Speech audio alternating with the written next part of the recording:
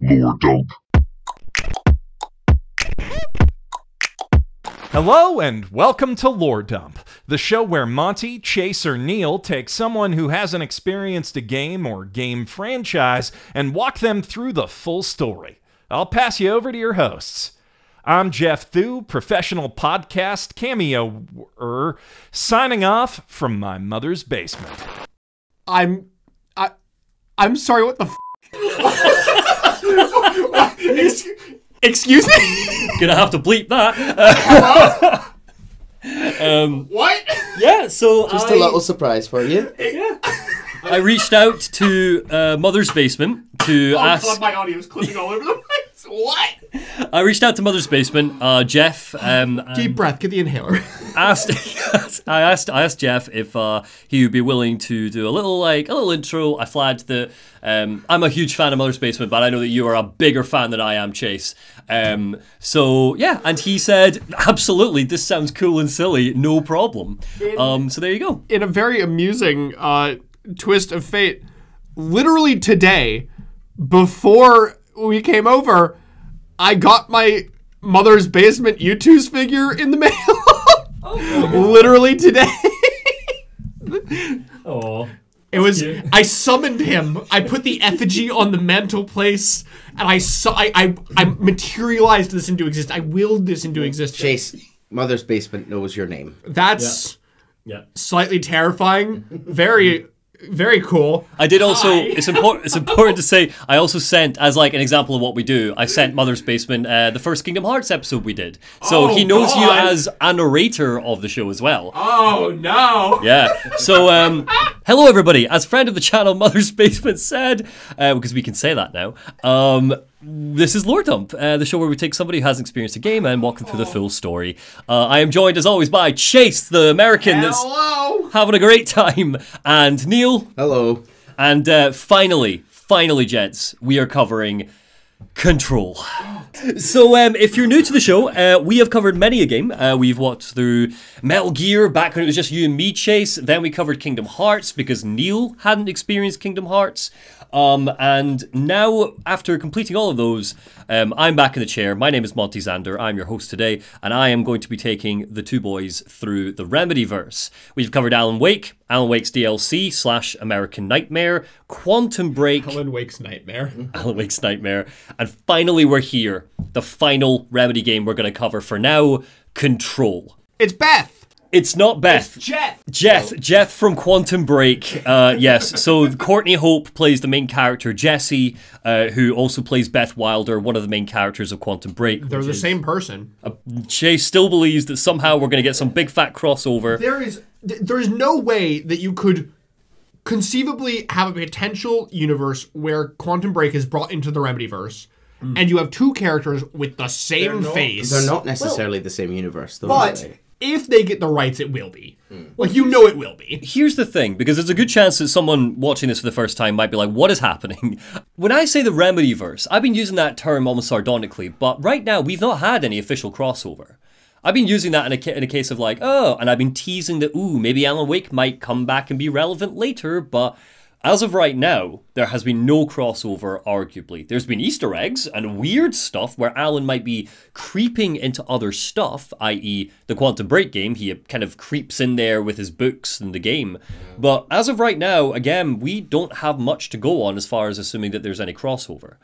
Chase, you've had a running theory, it seems, that Alan Wake is going to appear in Control as like a couple of collectibles, a couple of Easter eggs. Where are you at with that? I don't think Alan himself is going to, but I think so. For the context of this, is I am more familiar with Control than I am with the other ones. I've played, let's call it the first half hour of Control. Okay. I think roughly, maybe not even that. Like, I've not played a massive amount, but I'm at least familiar with the general concept, which potentially, spoiler, is to put it in somewhat layman's terms, SCPs. Okay, can you explain what an SCP is? I said that, I mean, when SCP is not a layman term.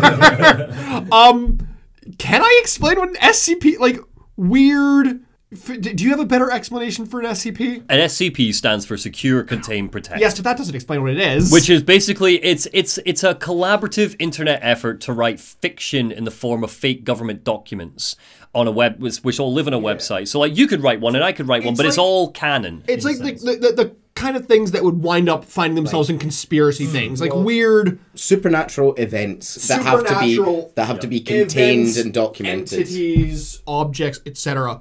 So I know that that's kind of what Control revolves around. It's about the extent of what I know Control revolves around. Yeah. And I do think that specifically, if you have an organization that studies these, I'm going to continue calling them SCPs, studies these, the lake from Alan Wake would be a known entity to that organization, I think. Fair theory, yeah. I think that there is, especially given that, as far as I'm aware, we have confirmation out of Remedy that these are the same universe, as far as I'm aware. I've given you hints that that is the case, yes. Yeah. For anyone that hasn't played Alan Wake, please go back and watch our video, which will be very helpful to you. Yes. We will not be doing an Alan Wake recap of any capacity here, primarily because, and at the risk of giving too much away to you, Chase, I don't need you to worry or think about Alan Wake for this episode of Lore Dump. We will talk about that when we cover the Control DLC, which are going to be other episodes. Okay. Okay? What about you, Neil? What do you know about Control? I've played most of Control when it released. Okay. I have a memory like a sieve and can remember sort of bits and bobs, but I don't want to say anything out loud because, well, for obvious reasons. No spoilers. No spoilers. No. But I don't remember the ending. I can remember why people are doing the things they're doing a little bit, but that's about it. Cool. Okay. Then let's start. Let's kick off. Control. Let's go. I'm really excited for this. So one thing I'm going to flag to both of you is I highly encourage you to ask as many questions as possible. I am not going to have answers. Guaranteed. Great. Excellent. But I do want you to be... I love that. We I find do want that you to be very thinking. satisfying. That's... I might have answers, but not to everything. Again, as always, guys, we are not a arbiter of knowledge on these. I am once again going to recommend friend of the channel, Gaming University. Link will be below if you want to really delve deep into serious possible theories for this. We're just going to have a chat through the story and theorize as we go, and I'll give you any information that I have as a big fan of this game. I would just like to preface for anyone who might be joining us and isn't familiar with our other episodes, we are sitting while we record, drinking our adult juices. Which we cannot reference exactly. This is terminology that is required due to YouTube demonetization in the past. To be fair, they've been getting better with it. They have been, but I don't want to take that risk again. Yeah. So yes, but we are all pretty much, I think we can safely say we're all pretty half cut by this point. We've been recording for about 6 hours. So we're going to dive right into it. So Control lore. Oh God, I've literally written down, oh God, okay, oh no. This is my Kingdom Hearts 2, Chase, all right? So yeah, what I'm going to say is you're going to need to stick with me on this one because this is going to be one of the more complicated lore dumps that we've ever done. Just because the structure of Control's lore is not straightforward. There are layers of stuff that's only really told to us through optional collectibles and things. So here's the agreement that we're going to make, and I include the listeners in this. I'm going to walk you through the full main story of Control, but I will occasionally jump to the side to tell you about some of the cool extra stuff that kind of adds dimension to the world and to the rules of this world. I will not be able to tell you all of the cool stuff, because if I did, this episode would be 20 hours long, and 10 of those hours would just be me reading government documents to you, and it's kind of the point of Control that the information is presented in a very mundane fashion. It doesn't make for great listening. So, listeners, if I missed your favourite AWE or OOP, if you're already a fan of the game, drop it in the comments below for Chase and Neil to read, because they legitimately will. They read all the comments, as do I. As always, I might get stuff wrong, because this is very complex, this world, and this game in particular, so corrections, as always, are below. Opposing theories are also really, really encouraged with this one, because I'm going to say some stuff that perhaps Gaming University, who really I use as my basis for theories, might disagree with me on, and typically I go to him for any checking or any theories or any questions. So just wanted to get that out of the way now. Control's world is awesome, but you have to kind of meet it on its own terms, so you'll see what I mean when we get into it. So, you ready? All right. Part 1, and I've called it There Be Work for the Axe. They're what? There be work for the axe. So as always with Remedy games, we open with an eccentric monologue from our main character, in this case Jessie Faden, the lady with the red hair and the leather jacket. This is going to be weirder than usual, she says. Can't be helped. We see a swirling, spiraling thing. It seems like Jessie is talking to whatever it is. You called me, she says. So here I am. I know I shut you out sometimes. I'm always glad to hear from you. It's just that I get my hopes up. So many times it's led to nothing. I found nothing. It's like we live in a room and there's a poster on the wall. We stare at it and we think that it's the whole world, the room and the poster. It's like that movie, what's it called? The prison movie? And the picture is different for each of us, but it's all a lie. You two are making faces at each other. What are you thinking about? I just think it's a bit of a dumb monologue. It's not a great monologue. It's not their best. It's not their best. It's there. It's there. It's a prison movie. But yeah, so it's like that movie, the prison movie. The prison movie? Yeah. The prison movie. Which prison movie is that? I can't remember what the movie is. Shawshank, I mean, I assume. I'm assuming that it is, whatchamacallit, Baby by Lil Nas X. I'm gonna That's the prison Industry movie? Baby. Industry Baby. I'm gonna assume that it's the prison from Paddington 2. Ooh. What's the movie? What's it called? Okay, but Paddington 2 doesn't have hot nude men in it, so, you know, I'm going to stick with my theory. I don't know, it has Brendan Gleeson as an older chef. Ooh. Yeah. Anyway, so she's like, it's like that movie. There's a poster on the wall. It's like the prison movie. And the poster, it's different for each of us. But it's all a lie. A series of quick shots cut into focus over Jessie's speech. A picture of a building. A bespectacled man in a three-piece suit grimly sitting behind a desk. That's a disgustingly boring building, but it also looks like half the government buildings in DC. So I can't complain. It's true to life. So yeah, a bespectacled man in a three-piece suit grimly sitting behind a desk. A black upside-down pyramid set against a white void. A bald man in a grey jumpsuit. Back to the bespectacled man. He places a gun to his temple. Also, is his glasses broken? Yeah. They're lying to us, Jessie continues. Those are some nice glasses. I really like them. They are, yeah. You're going to notice a lot. A lot of Control is very sexy looking. I will say now, you kind of mentioned the buildings and the kind of look of the building. The design of the world is fantastic. The design of the spaces is amazing. I think you even got to that, Chase. Just seeing some of the brutalism on it, it's just beautiful. All of the games in Remedy look great and have a lot of stylism. They cranked it to 11 in this game. They did. So they're lying to us, Jessie continues. We're lying to ourselves. The room is not the world. The world is much bigger and much stranger. There's a hole hidden behind that poster leading to the real world. And sometimes, something crawls out from behind the poster. The ones that see it happen freak out. They try to forget what they saw. I was 11 years old when I first saw behind the poster. They told me I imagined it. I've been trying to pull it down ever since. We finally see Jessie, played by Courtney Hope. She enters the building. It's called the Oldest House. It's the headquarters of the FBC, the Federal Bureau of Control. Wow. Why did you bring me here? She asks the spiraling thing that we saw at the beginning. She can immediately feel something in this building, some presence. She says that whatever it is, it resonates. We learned that she has a name for the spiraling thing. It's called Polaris. It seems to be something that she can see out of the corner of her eye, signaling silently to her. She can pick up vibes and traces of feeling from it, but the two can't communicate verbally. She's vibe checking Polaris. 100%, yeah, the two vibe check. Yeah, all the time, constantly. And you will get this as you play as well. You'll see her like flash in the corner just for a split second, almost like you've missed it. It's so fleeting, but she'll typically guide you to objectives that way. It's very clever. You have to be like on the lookout, but any shift or change of like Polaris is guiding you. This is absolutely way too early to be asking this question. Hit me. Is Polaris an independent entity, or is it something within like is it Jessie? You're definitely not getting an answer right now. I know I'm not, so I want to just put it out there that I'm thinking about it. It's a great question. Way too. I already said it was way too early to be asking that, but I want to ask it regardless. I'm here for it. You just want it on record. Yeah, it's on record, and you're not getting an answer right now. So The main lobby of the oldest house is empty, deserted. Jesse travels through the offices, noting how thick the concrete walls are, how there are just sheaves of paper scattered all around. It's eerie. It doesn't look like anything ripped through here, it just looks like everyone kind of vanished.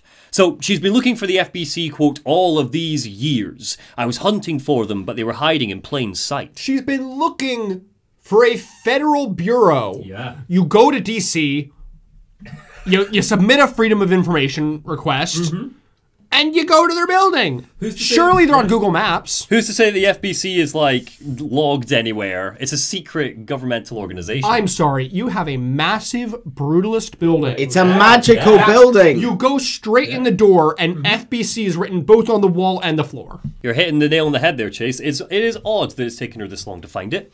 But, yeah, it is explained. So, turning a corner, she sees this guy, Ati. There you are, Ati says. Oh, no, it's Finnish. I'm allowed to do Finnish. Look, he's not even Finnish. Bear in mind, Remedy's a Finnish studio. Yeah. So it's important to note that, like, he is Finnish, but, like, he's just kind of got this, like, ethereal accent. It's not even direct. I wouldn't even say it's Finnish. Are we saying the Finnish are ethereal?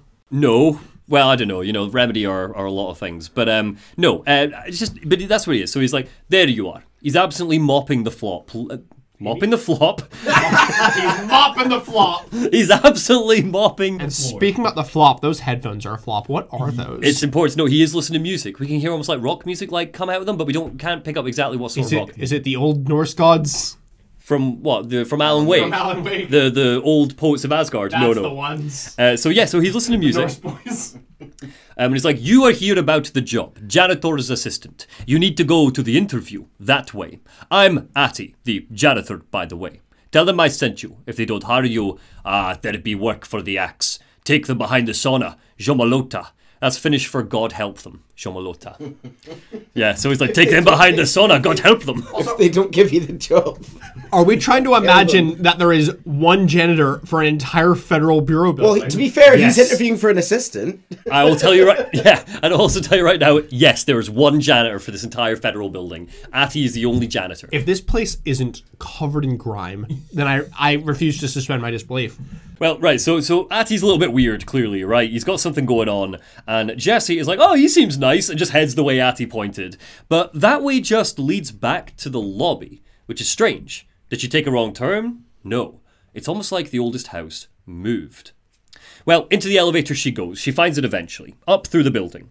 Jesse thinks how it's been 17 years since the men of this bureau, this FBC, took her brother Dylan. Her goal is simple. Find him. But that goal will need to wait because, bang, a gunshot rings out. She races towards the noise, entering the office labelled Director Trange. Are we assuming that the director's office is right near the entrance? No, she went up the elevator. Oh, one elevator. Went up, I don't know, 10 floors? I don't know how many floors it went up, just went up a lot of floors. So regardless, With no key card on the elevator. It's a magical building. It is a U.S. federal governmental building. It's a magical building. I don't care how magical the building is. If it is a U.S. federal building, it will be covered in layers of security. Anyhow. You're not allowed to say that. That's my thing. So, She opens the door to Director Trench's office and she immediately sees the body. Director Trange, head of the FBC, sprawled out on the floor, a strange-looking gun next to a pool of blood. She picks it up. As soon as her fingers touch the cool metal, a flash, a vision, a transmission from the black inverted pyramid. We are broadcasting from the pyramid, muffled voices say. And when I say that, it's like, you can't hear them speak. The only way we know what they're saying is because of the subtitles. So, we are broadcasting from the pyramid, muffled voices say. We are the board. The gun. Only the director can wield the gun / sword / intentionally left blank. Your application will be processed. Oh. And then flash again. We see an old projector rattle somewhere deep in the house. It's like a PSA, like a public service announcement for the employees of the Bureau. Time for the game to explain a little more about what the hell is going on. So, we see this guy, Dr. Casper Darling, played by Matthew Peretta. Oh, he looks great. fun. Yeah. He looks... He does look fun. He's also the voice actor for Alan Wake. He looks like he brings fun treats in on Friday for his employees, Wait. you know, for his fellows. Yeah. The voice actor. He's the voice actor. Remember, there's a voice actor, and then there's a mocap double, and the mocap double... Oh, because Alan Wake is Finnish, isn't he? Yeah. Yes. The actor is Finnish, so we have an English voice. Got it. Ilka Villi is the body double, and he's the voice. So he's the guy that does like the reading, the narration, all that stuff. So, Brilliant. Cool. He's giving me Gail Bettiker Breaking Bad vibes. Darling's a peach. He's just he's a legend. He's a peaches. Sorry, I went to see the Mario movie last night, and the song's been stuck in my head. So anyway, Dr. Casper Darling, that's he is, Dr. Darling.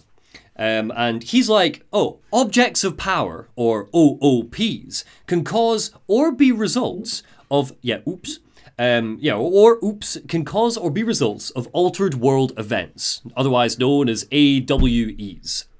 Altered world events, Oz, cause OOPs, objects of power. Okay. They are intrusions on our perceived reality, he says. The service weapon is a prime example of an OOP. So it's the gun that Jesse just touched, the service weapon. A very powerful one. It's a key component of our prime candidate program. Come out of that Russian roulette a winner and you're it. You're the new director. So that's kind of the takeaway here is that Jesse has walked in To a job interview. Yeah, exactly what Ati said, Janet Torres' assistant, except she's actually about to become the director of the FBC. Trange died, the previous director. She picked up his gun, the service weapon, and the board almost did a quick, like, your application is being processed. Will you become the next director? Let's see. So that's what it is. But Jesse's like, I don't know what's going on. So Jesse is flashed into a wee tutorial level in this white void. Huge black obelisks act as like platforms for her to leap across. It's just a quick bit of tutorial. But when she does, she can almost like... Out of world tutorial. You hate those. I do.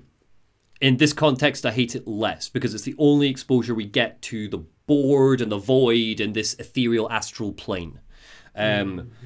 So but all you're doing is just running around, you're jumping, blah, blah, blah. And this is where Jessie gets her powers. We'll come back to her a few times as she unlocks more powers across the game. So yay. So quick thing on gameplay. Over the course of the game, Jessie will find and interact with certain objects of power, like the service weapon. When she does, she can almost like tap into them. So for example, there's a floppy disk that is pulsing and making objects fly around a room. She looks horrified by the floppy disk. Yeah, it's like really painful to try and tap into, but when she's done it, whoosh, she's got that power. So she almost like sucks the power off of these objects of power.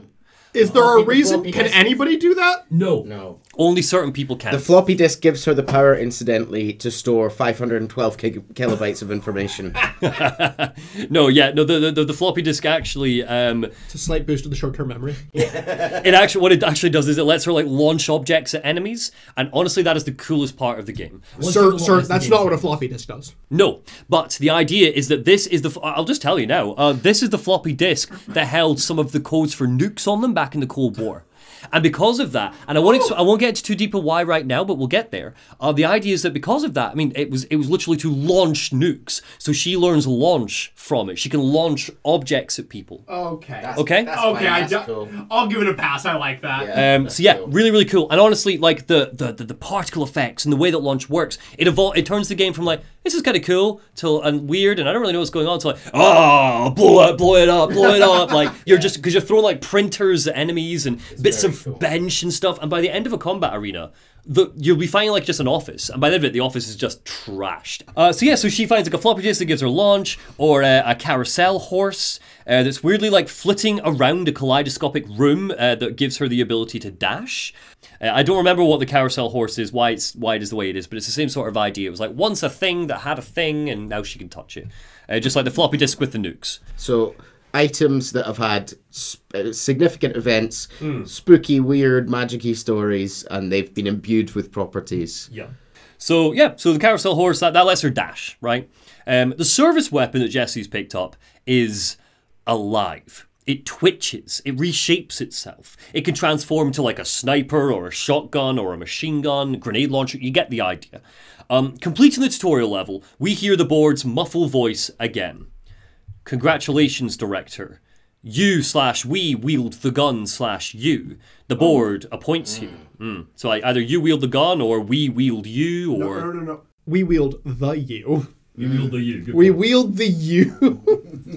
The board appoints you. So Jesse's officially been made director of the FBC. After all of this, so she's been like whirled around. The board's speaking to her. She's found a dead guy. She picked up a bloody gun. Was thrown to the astral plane for a tutorial level. And then she flashes back into the office. And she stares at the gun.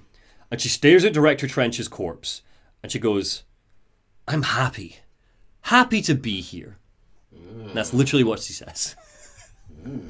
Anyway, that happiness doesn't last long. As she leaves the office, she sees an eerie red light at the end of a corridor. In fact, the eerie red light just kind of like encapsulates the entire building for a brief second. Yep. The source of the light, uncertain, but it just happens. 3 silhouettes levitate in the distance. Immediately, Jesse's head starts to pound. A pulse washes down the corridor towards her, and it is agony. Something is screaming at her. We can't hear it, only she can.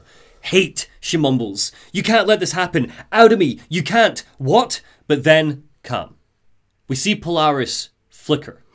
It stopped it. Whatever it was, Polaris held it back. The pain is gone. The levitating silhouettes drop to the ground. They're clad in uniforms of the FBC, and they open fire immediately. We pick up slips of the sentences that they are babbling. They're almost saying them like rhythmically, like an incantation. So, and here's a snippet that I managed to find.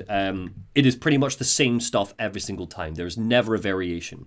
And they're saying, you're a worm through time. The thunder song distorts you. Happiness comes. White pearls, but yellow and red in the eye.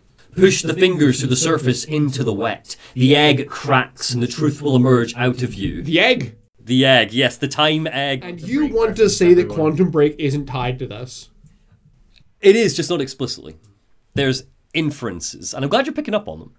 I'm glad that the egg is now a confirmed reference to Quantum Break. Look, no, I don't know if it is, but I read it as a reference personally. So yeah, the egg cracks and the truth will emerge out of you. All hair must be eaten. How do you say insane? An earworm is a tune you can't stop humming in a dream. Baby, baby, baby, yeah, the last egg breaks now. So that's a snippet of what they say. And they basically say that on repeat. Does Sam Lake like eggs, do you think? What I will tell you is that we find out why they're saying that. Oh. Not necessarily today. Jessie finds it contagious. It burrows into her, but Like an earworm. like an earworm, yeah, absolutely. Yeah. So Polaris keeps it from taking her over, though. So whatever this is, it's like the hiss is almost trying to take her over, but Polaris is able to hold it back. The hiss is a word you haven't said before, I don't think. Is that what this is called? Jessie nicknames these enemies the hiss. She just does. She just goes, it's like it's hissing. The hiss. They're the hiss. That's what we call them, the hiss. It's Jessie's name. Is the kind of inference there before, do you think that when she had the headache and the voice in her head, would this have probably happened to her if Polaris hadn't been there? Would she have 100%. become one of these kind of zombie people? The only reason she is not like these people, these FBC who have been taken in a sense, is because of Polaris. Yes, that is the case. Go Polaris, I don't need to doubt you anymore. Yeah. But whatever the hiss is, it's clearly taken over the FBC employees. So welcome to our enemies. All I can tell is that the Federal Bureau of Control seems really bad at controlling the things in their building if they're... Well, You know, it definitely good seems point, like Chase. something has gone wrong here, doesn't it? Director shot himself in the head and there's no one around except these. Like, this doesn't seem like a normal day in a place that I can imagine has a lot of not very normal days. Yep. So Jessie fights for the hiss. She shoots them, all that sort of stuff. And she eventually makes it to Central Executive, which is basically our hub for the game. We will come back to here quite a lot. The pyramid! The pyramid. This room is where I got to. That's pretty much, that makes sense. This is the opening. Once you've got here, you've completed the opening. Yeah, that's where I got to, and then I got bored. That's fair. Oops. There's a point where it's like there's just such an overwhelming amount of weirdness that you go like, I don't really know what the hook is other than this is weird, can I learn more? But you're just thrown with such a barrage of information that it gets to the point where it's like, I don't know where the hook That's the thing. is anymore. I want to go back and play it because I feel like I never actually got to the weird in terms of like the individual weird artifacts and stuff. Yeah. Because there's nothing by the point you get here. You fight some hiss in this room and the pyramid's there and... I think it's just the weirdness of the presentation, right? Like, Jessie's kind of weird monologue-y and what is Polaris? At least personally, the reason I gave up is because I just don't like shooters. Yeah, that's fair. I just don't like shooters, so the gameplay bored me. Yeah, once you get launched, the game changes. I think everybody should get up to launch, try launch, and if launch doesn't hook you as a gameplay mechanic, then don't bother, because the game doesn't. That's the peak of the combat is using launch, because it is awesome. Anyway, so Jesse fights through it all, gets a central executive, this weird hub in like the center of the building. There's a huge black inverted pyramid that hangs from the ceiling. Some satellite dishes sit in a circle. Technology here that was once trying to do something. We learn through collectibles that the oldest house is two things. The first is that it's bigger on the inside, as you'll soon see. Very TARDIS-esque. And parts of it can change shape and size at will. I mean, if you're looking at this, you'll see it's all very geometric. This is actually a point in the game where, and I don't know if you remember this, Chase, but where Jesse's able to almost cleanse this, and all of these blocks will move back to reveal a room. But the oldest house can just change at will. It could change size of room. It could change the locations of rooms if it wants to. It can do whatever it wants. The insurance on this place must be mad if you work there. I'm sure that the magic board and the pyramid are dealing with it. They probably have some magic insurance. Like hazard pay. I mean, you can only imagine it's through the roof. So you learn through collectibles that these satellites in the middle, this cleansing point almost, it's called a control point in the game. And the FBC have set these up throughout to stop the house from changing at key points. So like Central Executive needs to stay the same. Some of the labs have them. For us, there are checkpoints. There are bonfires, Dark Souls style. If you die, you go back to a control point. Basically, that's all good and well, but the Hiss have destroyed a lot of these control points, which means that the house is now just like losing its bloody mind. It's shifting and shaping all over the place. But Jessie can fix them if she wants to, and we're encouraged to, so she can explore freely. A nearby bunker opens in Central Executive, and some FBC employees were hiding in there from the Hiss, and we get to meet best girl, Emily Pope. She's the best. I love her. She comes out of it. It's important for me to note, I think, that the bunker she steps out of doesn't seem to be made necessarily of metal. It's almost made of like black rock, like really shiny black rock, but not metal. Kind of obsidian. Obsidian is perfect. Yeah, absolutely obsidian. Just important to note, might come back to it later. So Emily Pope steps out. She's a research specialist who worked under Dr. Casper Darling, the guy who did the PSAs, Alan Wake's voice actor. She's also our fantastic resident lore dumper. That is her job. Oh, nice. She's here to explain. So she's immediately our favorite. Absolutely. Emily Pope is the best character in the game. I love her to bits. So Pope is like, oh my god, thank you for saving us. Who are you? And Jesse's like, I'm Jesse Faden. I'm just visiting.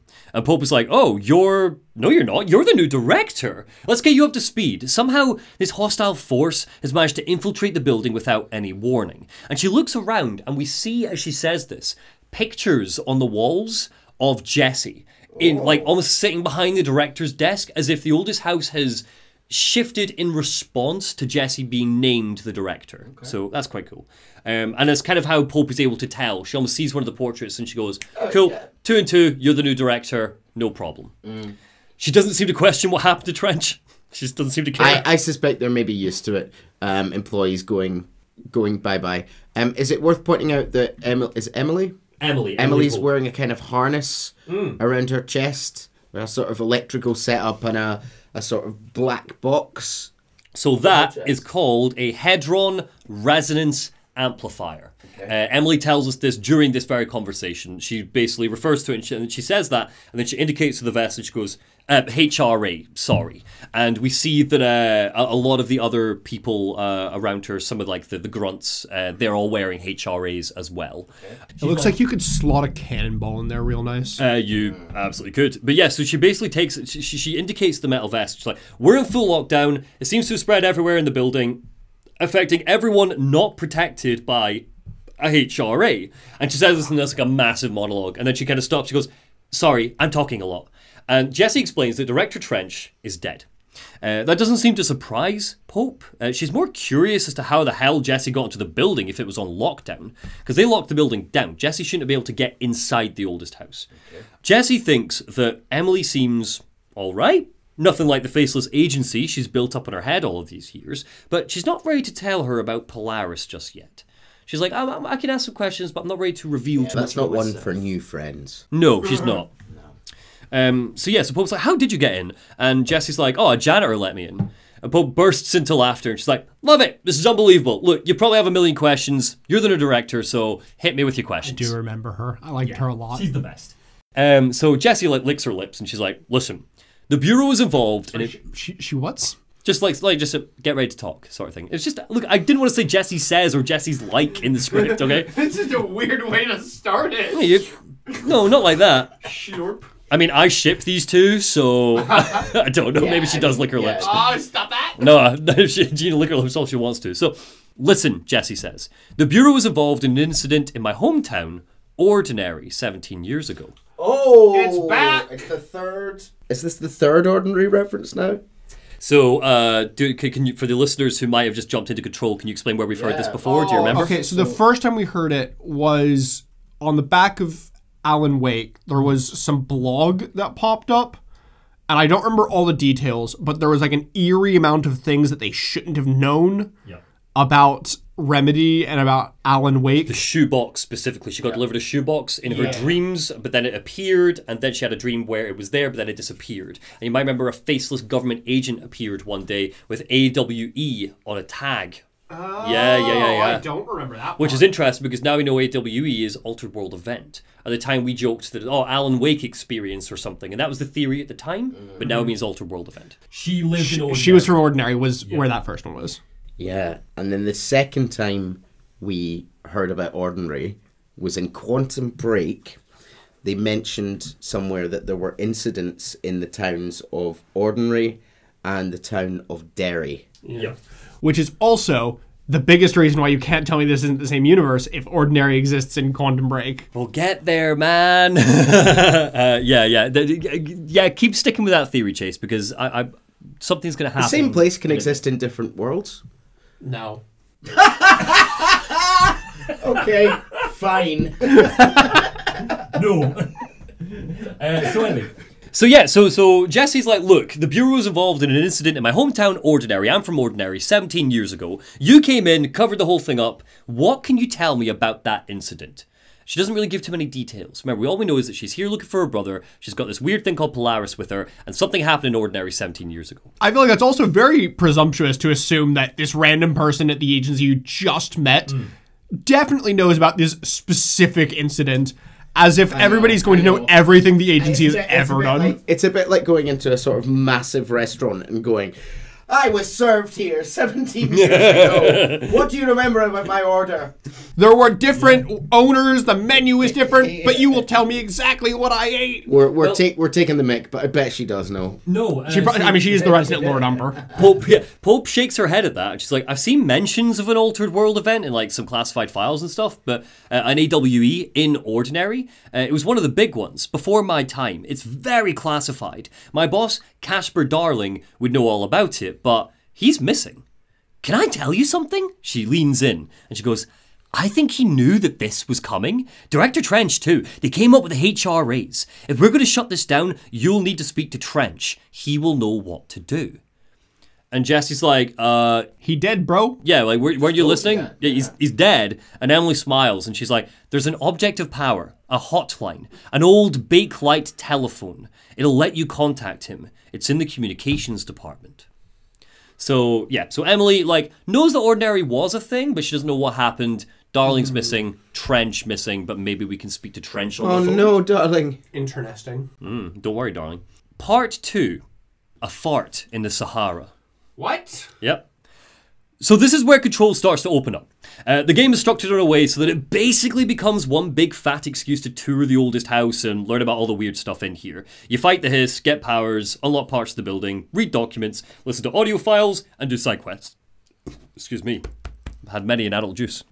Jesse's journey into the communications department lets us learn about and see a few interesting things. So, for simplicity's sake, I'm going to have to go into teacher mode and just explain some of this stuff as best as I can. Otherwise, again, I'm just going to be reading government document to you for ages. And I'm going to do that a few times because some of them are really interesting, but I don't want to do this for like 2 hours. So basically, here's the situation. There are some terms that you need to understand that we learn about in these documents. Number one is para-utilitarian. This is somebody who has para-natural powers, usually by binding to objects of power. Jesse is a para-utilitarian. Director Trange was a para-utilitarian. Typically, a director of the FBC kind of has to be a para-utilitarian because you have to be able to use the service weapon. right? So you were asking earlier, like, can anybody do these? No, only power utilitarians can. Now, what makes a power utilitarian? That's a different question. The second term you need to know is altered items. That's where we start to get a little bit complicated. So, altered items are different from objects of powers, okay? Oops and altered items, different things. Yeah, I know. They are different things. So an altered item is an ordinary object that has been changed during an altered world event. Power utilitarians cannot bond with altered items or extract any abilities from them. But they can bond with OOPs, oops. All right? Don't stress too much about So it. they're both kind of created in the same way, but don't what? Yeah. So like, So like for example, Do you have any examples? For example, like Yeah. in an altered world event, our microphone here was here already and was possessed and changed by the altered world event. It would become a whatever the new thing you have said. So it was something but that was- the gun seems like something that was created mystically. It's a sort of it was created by the event. It wasn't possessed and changed. But if we- then if you have things like the floppy disk, that pre-existed. That's a good point. So I'm wondering, is it only like the central item specific to the AWE? Is that the only one that becomes an OP, and then just Maybe. some tertiary items become? Kind of hit the nail on the head. So if we cast our mind to Alan Wake, for example, right? Remember when I told you about the poltergeist? The objects would just like launch themselves at Alan, and because of like there was a glitch, yeah, and they turned it into an enemy. So that was something that was like possessed by the dark presence, right? So you've got those items. And then you've got like the manuscript pages. The manuscript pages would arguably, or the typewriter that created those manuscript pages would be an object of power. It is an object that had a property that did things. But altered items might be like the manuscript pages, or I don't know, like if a thermos, like a coffee thermos, was infected with the dark presence and just like launched itself at Alan, that would be an altered. So are these going to be hostile items, basically? Arguably, yes. I mean, an object of power could also be hostile, but there's an understanding perhaps that the object of power thinks that it might be sentient, potentially. And that we can interact it and use its power somehow. And we could take the power from that, yeah. But you can't take it from something that's just been affected by something. We take the power from it, as in it loses the power. Yes, it loses that power. Why does the service weapon not lose the power? Because it was created by the board, presumably, and so therefore it's different. Why? Don't know. Can't tell you. Okay. So, yes, again, we're going to get into this, and I guarantee this is going to be, the altered item OOP thing is definitely an area where I'm going to get corrected, but I think that's pretty spot on, all right? Okay. So, they are different. That's all you need to know. Something else that Jessica find in here... are episodes of a kids show created by the FBC. Oh, no. That's horrifying. Yeah. It's called The Threshold Kids. Uncle Mr. Bones. So Can either of you just describe what you're looking at? For anyone listening along, we're looking at a sort of grainy, old-fashioned TV-looking screen resolution with two horrifying dolls on it. The one in the background is a sort of malformed clown thing, and the one in the foreground is a skeleton in a suit, like a puppet, a skeleton in a suit with a tiny baby doll's head sort of fused over its own, like halfway into its own skeleton head. So these are in live action. The puppets were made by Remedy and filmed in live action. It's called The Threshold Kids. Who did they force to create these? Oh, there's a whole thing in the art book about it. It's great. Is that baby head? Is that technically a woman in the corner of his right eye? No, I will tell you more about that in a sec, because I've actually got an episode here that I'm going to tell you about. Oh, God. So The Threshold Kids is these horrible handmade puppets shot in live action. They're incredibly creepy, and they were basically created to, quote, teach children in the FBC about paranatural concepts. Children in the This was a FBC. children's show, yeah. If a child was in the FBC, this was used to teach them about them. Why does the FBC, as in people who were just kind of like taken in, or children of employees, or... Yep. I'm so glad you asked, and I won't be telling you what children this was made for right now. I thought you were meaning like they employ children. No. And the way that you just said that makes me think they do employ children. It's inferred that Or this show... slave children? It's inferred that this show was created for one particular child. I will not tell you more. Okay. So right now, here's an example of an episode, right? So an episode opens with two children. You've got Meg, which is the creepy clown thing that you're talking about. Topher, who isn't in this, but it's like a little boy. So it's a little girl and a little boy. So Meg and Topher, they're being lectured by a skeleton called Mr. Bones, who is wearing a doll's face over his face to try and hide the fact that he's a skeleton.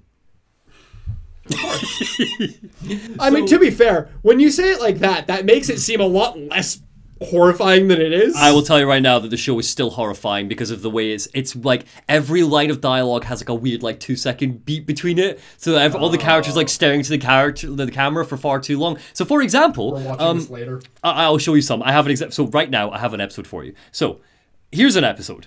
Mr. Bones is there and he's leading a class almost, right? And he goes, "Since little Topher is going on a field trip outside of our beloved bureau today," he says, "I think it's a good time to talk about secrets." "A secret is something you don't tell anyone outside the bureau," says Meg. And then Mr. Bones goes, "Yes, because outside people are..." And then Meg and Topher answer in unison, "Not ready for the truth of reality." And Mr. Bones is like, "Very good. If you tell someone a secret, you're hurting their brains very badly. So, here's a rainbow," and he puts up a picture of a rainbow on a projector. "Secret or not secret?" "Not secret," say the kids. "Good. And the true version of a rainbow?" "Secret." Oh my god. "Correct. What about cats?" "Not secret." "Good. The alpha chimera?" "Not secret," says Topher. "Wrong," barks Mr. Bones. And it peaks. Like it's a proper like it comes out. I know it's like a jump scare.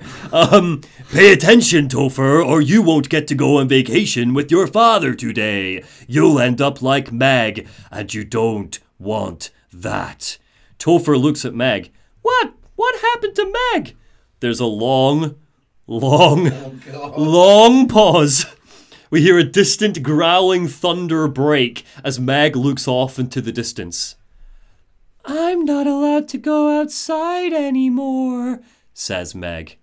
And the episode ends. Oh my god. Those are amazing. They are absolutely First of amazing. all, for the first time in a while, 10 out of 10 on your acting, no notes. Thank No you. notes. Love that. It's true. But yeah, so there you go. So that's something that she finds. And there's like 6 of these episodes as well, and they're great. I will be watching all of them later. So yeah, and anyway, so her journey takes her further on. Takes her into the dead letters section of the communications department. This was a mail archive dedicated to documenting all of the weird and wonderful letters that the Bureau had received over the years from members of the public. So it's not that people are aware of the FBC, but they might send this off to the government, and then the government kind of like transfers it over to them. So for example, I have a couple of examples for you. Example number 1. "To whom it may concern, I am being contacted by the past presidents of the United States of America. They appear as spirit guides, giving me their wisdom. John Adams keeps saying I need to fix America, but I can't really understand him. They all have a lot of opinions. People tell me I'm imagining it, but Theodore Roosevelt showed me how to fix my lawnmower, and I don't know a thing about lawnmowers. Explain that, huh? I have a great dead man telling me about the past and the present. If you'd like to use my abilities to help run government, please let me know. I know the White House could use me." So yeah. Why does Roosevelt know how to fix your lawnmower? I don't know. Wow. Who's to say this is real? This is why they're dead letters, because it's like they've not been taken seriously by the FBC. But some of these, which I'm not going to talk about right now, but should have been probably taken seriously by the FBC. I'll only reference this once because I made a promise to myself that I wouldn't reference it every 5 minutes. But there is an audio drama podcast called The Magnus Archives that I'm sure some of you will know. The Magnus Archives is the best thing I've listened to in years, and Control always gives me Magnus Archives vibes. If like quick recap, the Magnus Archives is about the Magnus Institute, which is an institute in London that documents horrific paranormal activities, events, and our lead character, the archivist, sits and records statements that he's reading of people who've sent in, and it's a very similar idea. And a lot of them early on in the show, he's like, this is clearly a crazy person. And as it goes on, you're like, maybe you should have listened to that one. Yeah, re-listens especially. You're like, No.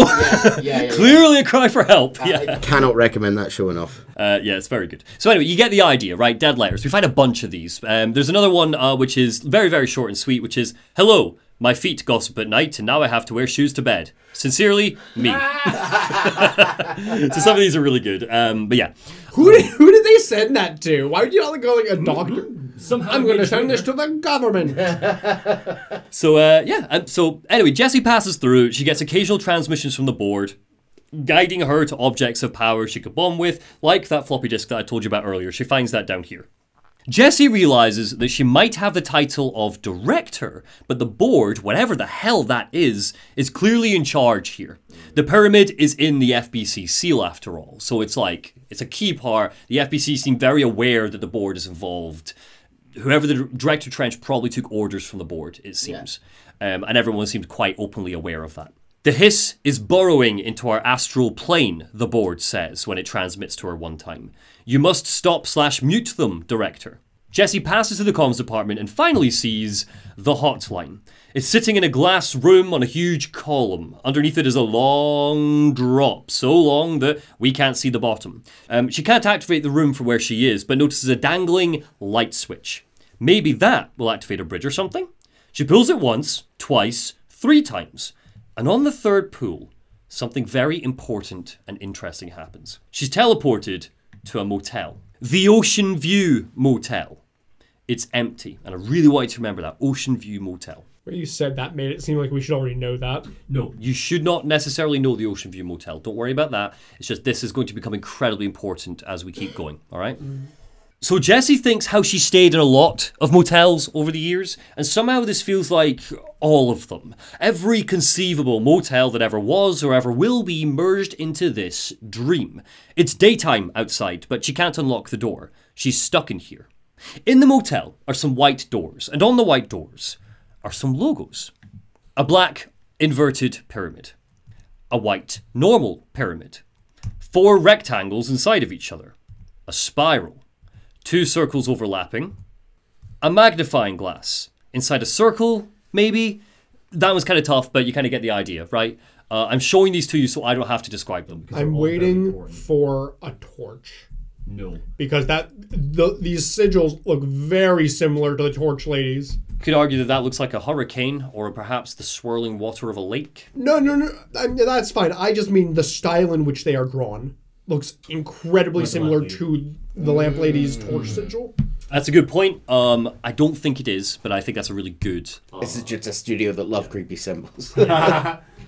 So anyway, so she finds these 6 doors. Important because these doors never change. It's always these 6 symbols, all right? Right now, I know what 2 of these doors do. Oh, great. We do not know what the other 4 do. There are theories. But generally, not 100% certain. But these doors never change. They're always the same 6 symbols. So important. So to get out of the motel, Jessie needs to participate in ritualistic behavior. She rings a bell 3 times, like she pulled the light switch 3 times. She has to turn a light switch off and on again. How does she find this out? Just through trial and error, we just learn it as a player. We just figure it out. The gameplay kind of leads you to understand that. But she has to do ritualistic I was stuck in this bit for a little while, I remember the first time. Yeah. It's the sort of compulsive behavior that you hear people with OCD might have. Eventually the door with the black pyramid opens, so it's the black pyramid door that takes her back into the oldest house. That makes sense. So she tugs on the light switch and boom, she's back in the oldest house and with a bridge leading to the hotline. A PSA from Darling tells us a little more. Ring ring, he says. It's Dr. Darling calling. In 1978, a comms department intern heard the hotline ring and picked it up, going against every safety protocol in the Bureau. She never recovered, and a handful of witnesses required extensive memory repression therapy. It doesn't connect to any typical network, a direct line to the astral plane and the board, and my hypothesis is, under the right conditions, other planes of existence as well. So we can use the hotline to speak to the board. And the astral plane, if you remember, is the tutorial level. It's just this white place with lots of white obelisks and stuff, platforms, etc. But that's where the board lives. The board lives in the astral plane, it seems. At least the pyramid is there. But also the pyramid is in Central Executive. Don't ask me why. But I assume the pyramid in Central Exec might just be a statue. Could be a statue. Like could a be, representation. could be anything. I think surely not It's pretty because small for a... But if It is very if small. it was, why would they care about maintaining that specific room? It's a good point. What I will tell you is I have no idea what that person. Because there were lots of rooms that were controlled, presumably, lots of important offices. That was central control. Like, important scientists work there and stuff. You know, it's like it's maybe one of the rooms that just happens to be. But that room's just a lobby. Yeah. Well, maybe you need some places to stay stable. I don't know. Like, I think that it's likely some anchor point for the board in the building. Maybe. So that's basically just Darling explaining what the hotline is, right? It can speak to other planes of existence potentially. It could definitely speak to the board. But most importantly of all, it can speak to Director Trange. Why? Is Trench on the board now? Good question.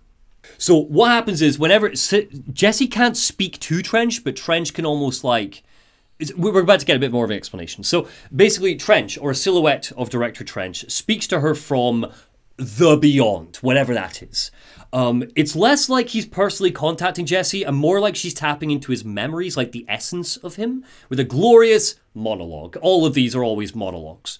We can do this a few times throughout the game, contacting both Trench and the board, and whenever we do, the contact is a lot like this. So, monologue time. Something's coming, Trench says. The whispers are growing louder. A retribution for my sins. Our sins. A web has been spun, turning this place and its people against me. Something has gotten in. A director needs a team, my management team. People who know the secrets of the Bureau. Darling, Marshall especially, my head of operations. She sees right through me. She knows I don't like relying on people. The only person you should fail is yourself. But things change when you become director. I fear for Darling. I haven't heard back from Darling. I fear for Darling. I fear for my friend, my closest ally. I think we made a terrible mistake all those years ago. That thing he studies, it's putting us all in danger. Does he call the hotline, or does she just kind of like pick up the phone and Trench is like, into him. hello? She just sort of tunes into his... She kind of just tunes into it. It's never really that clear, because we only see once Jesse pick up the phone and get like a transmission from someone. Most of the time, it'll just happen during gameplay where like it'll come and go and like, oh, hotline from Trench, and then you go into the menu and like watch it, or you'll get flickers of the transmissions in the oldest house like being projected almost on walls as she walks by, and that tells us we've got another one. It's very cool in gameplay, but the insinuation I think is always that Jesse, almost off screen when we're not controlling her, goes back to Central Executive where the hotline now is. And I'm right. Oh, they move it. It's very vague. It's very vague. Isn't it a physical object? It is a physical phone, but we never really see Jesse go and go, oh, I need to check the hotline, and then you walk over and you pick it up and do that again. Maybe It's just because she's got it now. she's interacted with this object of power, so now just has access to it. That's actually way better than mine. Yeah. And I'm assuming with this That makes cutscene, sense. this cutscene of Trench as well, from looking at the screenshot in true Remedy fashion, is like a live action. It's an actor. He's always smoking. Worth me noting that. In all of these, he's always smoking. God, That important, or is that just flavor? that is technically important. Oh. Like a chimney. The guy just does not stop. So yeah, just let you know. Or sorry, he's puffing an adult stick. But yes, always going in that. You will not sell your death sticks here. Death sticks. So yeah, so anyway, so that's important. But what he tells us is that Marshall is his head of operations, and she seems important. She seems to like really know Trench. They had a really good working relationship, it seemed. And that Darling, Best friend. arguably, you could easily argue that. But also, Darling was his close friend and confidant because Darling was like head of research. He was one of the top dogs. It's his SLT. You got Darling, the senior leadership team. You got Darling, you got Marshall, you got a couple of others, but right now they're the two we know about. And Darling did something, quote, all those years ago. He studied something and has put us all in danger, according to Trench. So we'll learn more about that later. So yeah, Jessie heads off to Pope, and she's like, all right, maybe Pope's got some answers about and some clues to what I need to do next. So she goes back to Pope. It's like, Pope, you said he'd help me. Yeah. He didn't help me. So yeah, exactly, yeah. And Pope's like, right, okay, here's the situation. So Pope is super excited to see Jessie the second she walks back in. Oh, the gays, Yeah. I love them. She's just a bundle of energy. She's like, did you get the hotline working? How's the situation in communications? She like slams her folders on the table and runs to Jessie, arms wide, lips parted, ready for the two of them to run away together. Wait, no, that's How did that get in there? Jesse is like, Jesse is like, Trange mentioned someone called Marshall. Where can I find her? And Pope nods. And she's like, last I saw, Marshall was in the research sector, but we haven't heard from her. She's tough, ex-CIA, but I'm sure she could use your help. However, the way is blocked, yada yada yada, game bullshit. Long story short, you need to go into the main maintenance sector first, activate the override, and open up access. Right? Bit of gameplay. So Jess is like, cool, sweet, love it, love this, love you. That's my next step. She gets up to leave, but Pope stops her. And she's like, before you go, I'd like to run some tests if you don't mind. Somehow you are like immune to the hiss without wearing a HRA, and I want to find out why. And Jess is like, psh, fine, make it quick. So Pope runs some tests, and then off we go. I feel like that could be much more easily solved by just saying, "Oh, I've got a magic sparkle thing in my head." No, I'm just built different. just So we're not going to hang around maintenance for very long at all, but there are a couple of interesting things down here I want to make you aware of. So the first is this guy, Arish. We save him from some hiss, and he's like, ma'am, Director Trange, hi, I'm Arish, FBC Security, it's a pleasure. And Jess is like, yeah, let's skip the formalities, what's up? And Arish is like, okay, so a few days ago, Dr. Darling told us to guard the power plant, which is down here in the maintenance sector. He stunk of adult juice. Through a few of these things, he points to the HRA in his But chest. he seems so lovely. Yeah, but no, he's stinking of adult juice. Was it the kind of adult juice that's 40% and made on an island in Scotland? Yes, it is. Yeah.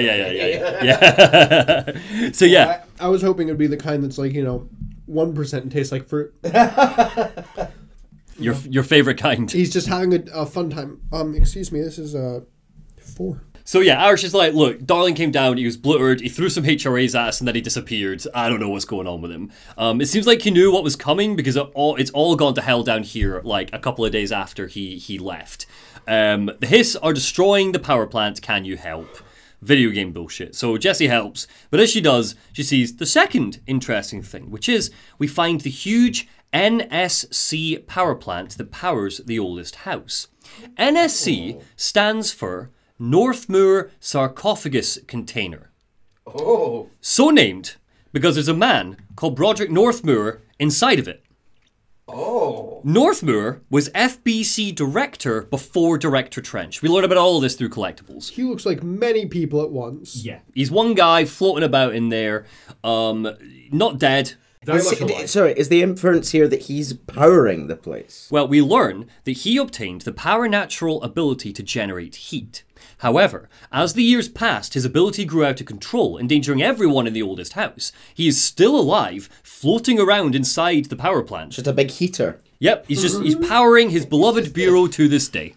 Oh, man. Is he happy about that? I don't know. Would you be? It looks like he's chained up.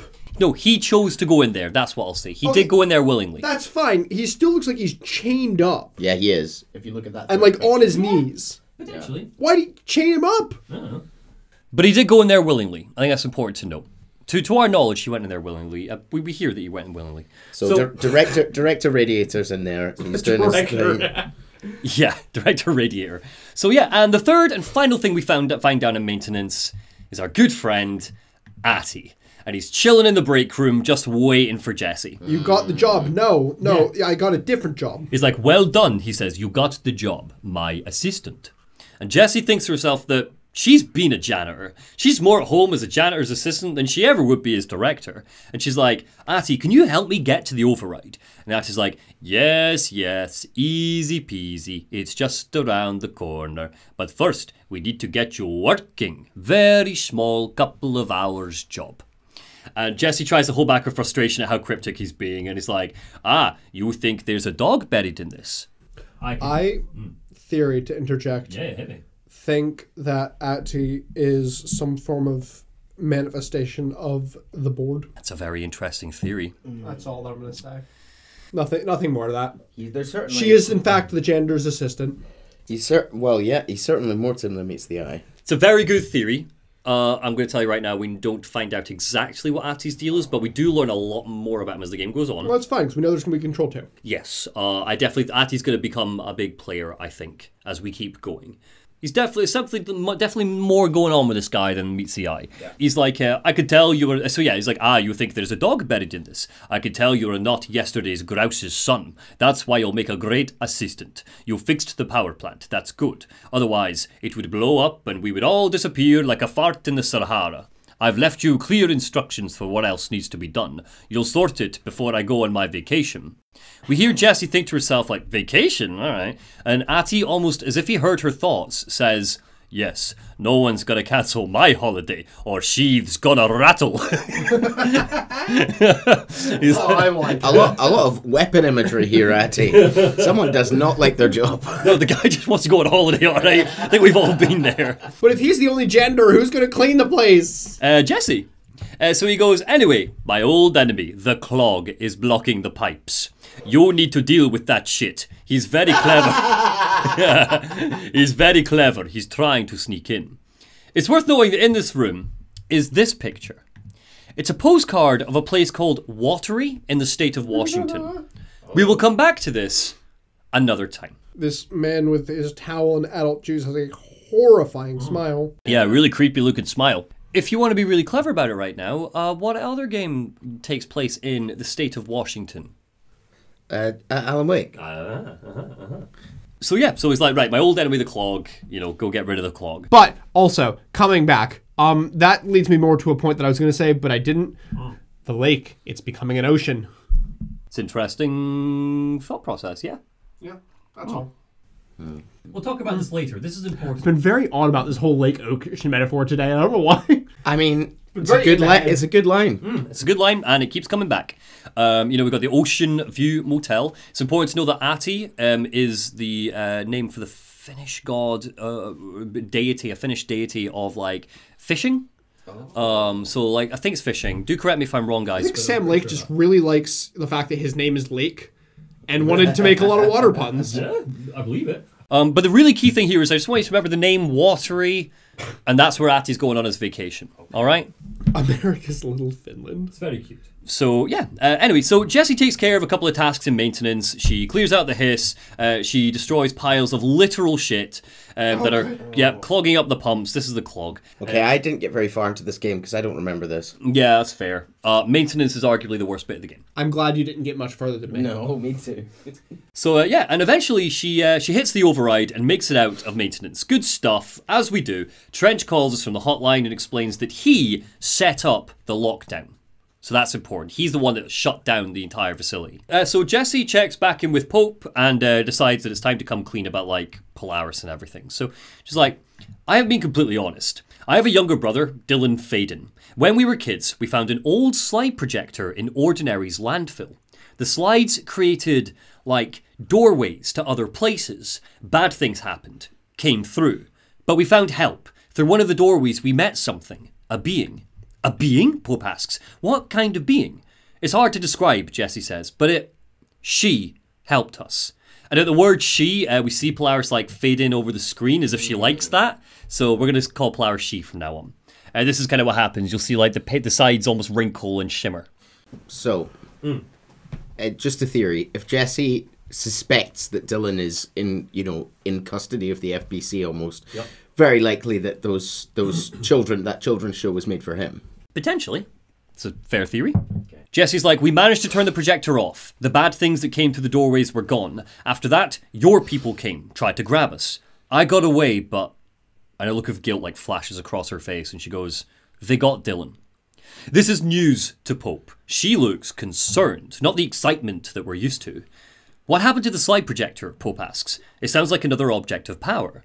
And Jessie's like, well, I thought you guys took it. And Pope shakes her head. She's like, if we did, I wouldn't know about it. Around here, assume everything is classified. I'm not, like, high level. I'm low level. I was, like, Darling's assistant, but I didn't get told everything. So after you mentioned Ordinary, Pope says, I did some digging into the AWE recorded against it. Trange and Darling were both involved. A large area of the containment sector was reserved for it, but I don't know what's down there. I've never been in the containment sector. So she pulls out some files, and she's like, so I've been looking into your test results, by the way. Your readings are incredible, Jessie. Cross-referencing them with the database, I found 2 matches in Darling's old classified files. Unfortunately, I can't access them beyond the file codes, but one was codename P6, referring to a prime candidate for a future bureau director. Jessie immediately assumes that she's talking about Dylan. The other match is on something called Hedron, which must be connected to these HRAs. They're called Hedron Resonance Amplifiers. But I can't figure out any more, and I can't find any more information. It's all locked away. So Jessie notes that she can't go after Dylan until she's gotten to Marshall, the head of operations. She might have more information, so off we go. But first, we cut to black, and out of the black steps Atty, looking at the camera. We take turns to come for a visit. We hear his voice, but his lips don't move. I helped you, you owe me now, and when time comes, I will come calling. Anyway, on to part 3. Fetch quests are boring, so extra lore time. So, with the override lifted, Jessie heads off to the research sector. It's numerous floors, piled on top of one another with a central staircase. Despite the fact there are no windows in the oldest house, it seems like plant life is somehow able to grow in the research sector. Odd. Posters adorn the walls, FBC propaganda saying things like, "No modern technology." Jessie stumbles across Casper Darling's office, and in it are obsessive drawings of a hexagonal symbol and another PSA. This time talking about the astral plane where the board contacts us from. An early hypothesis was that the mindscape of the astral plane is subjective, Darling says. But that was fast proven wrong. It's an actual place, not a construct of the mind, even though that is how one enters it, through their mind. By monitoring the brainwaves of those who have entered, we've been able to learn more about what it looks like, what's there. We see a black, inverted pyramid. We have glimpsed movement, a native species, but always in the distance. Curiouser and curiouser. It's in the luck and probability department that Jessie finds Helen Marshall. She has assembled a war table with a rough map of the oldest house. She's armed to the gills with machine guns, heavily armed soldiers. She's old, it seems, and not hugely happy to see Jessie. Congratulations to your appointment, Director Faden. Sahara is dead then, and I see you've found his gun. Just call me Jessie, Jessie says. Listen, Marshall cuts her off. Darling had a machine that could mass-produce HRAs. We need them if we're going to fight back the Hiss, but we need black rock prisms to make the machine work, and the only place we can get them is the black rock processing site in the basement of the building. Jess is like, oh, fetch quest, okay, fine. Look, fine, I'll get your damn rock, but first, I need you to tell me what you know about Dylan Faden. And Marshall sighs and is like, I knew this was coming. Listen, lives are at stake here. We need this machine working. Once that is done, Director Faden, then we can talk. Jesse's like, fine, but again, don't call me Director. Jesse is fine. I'll call you Faden, Marshall says. Just a bit of a dick, you know. But that's a compromise.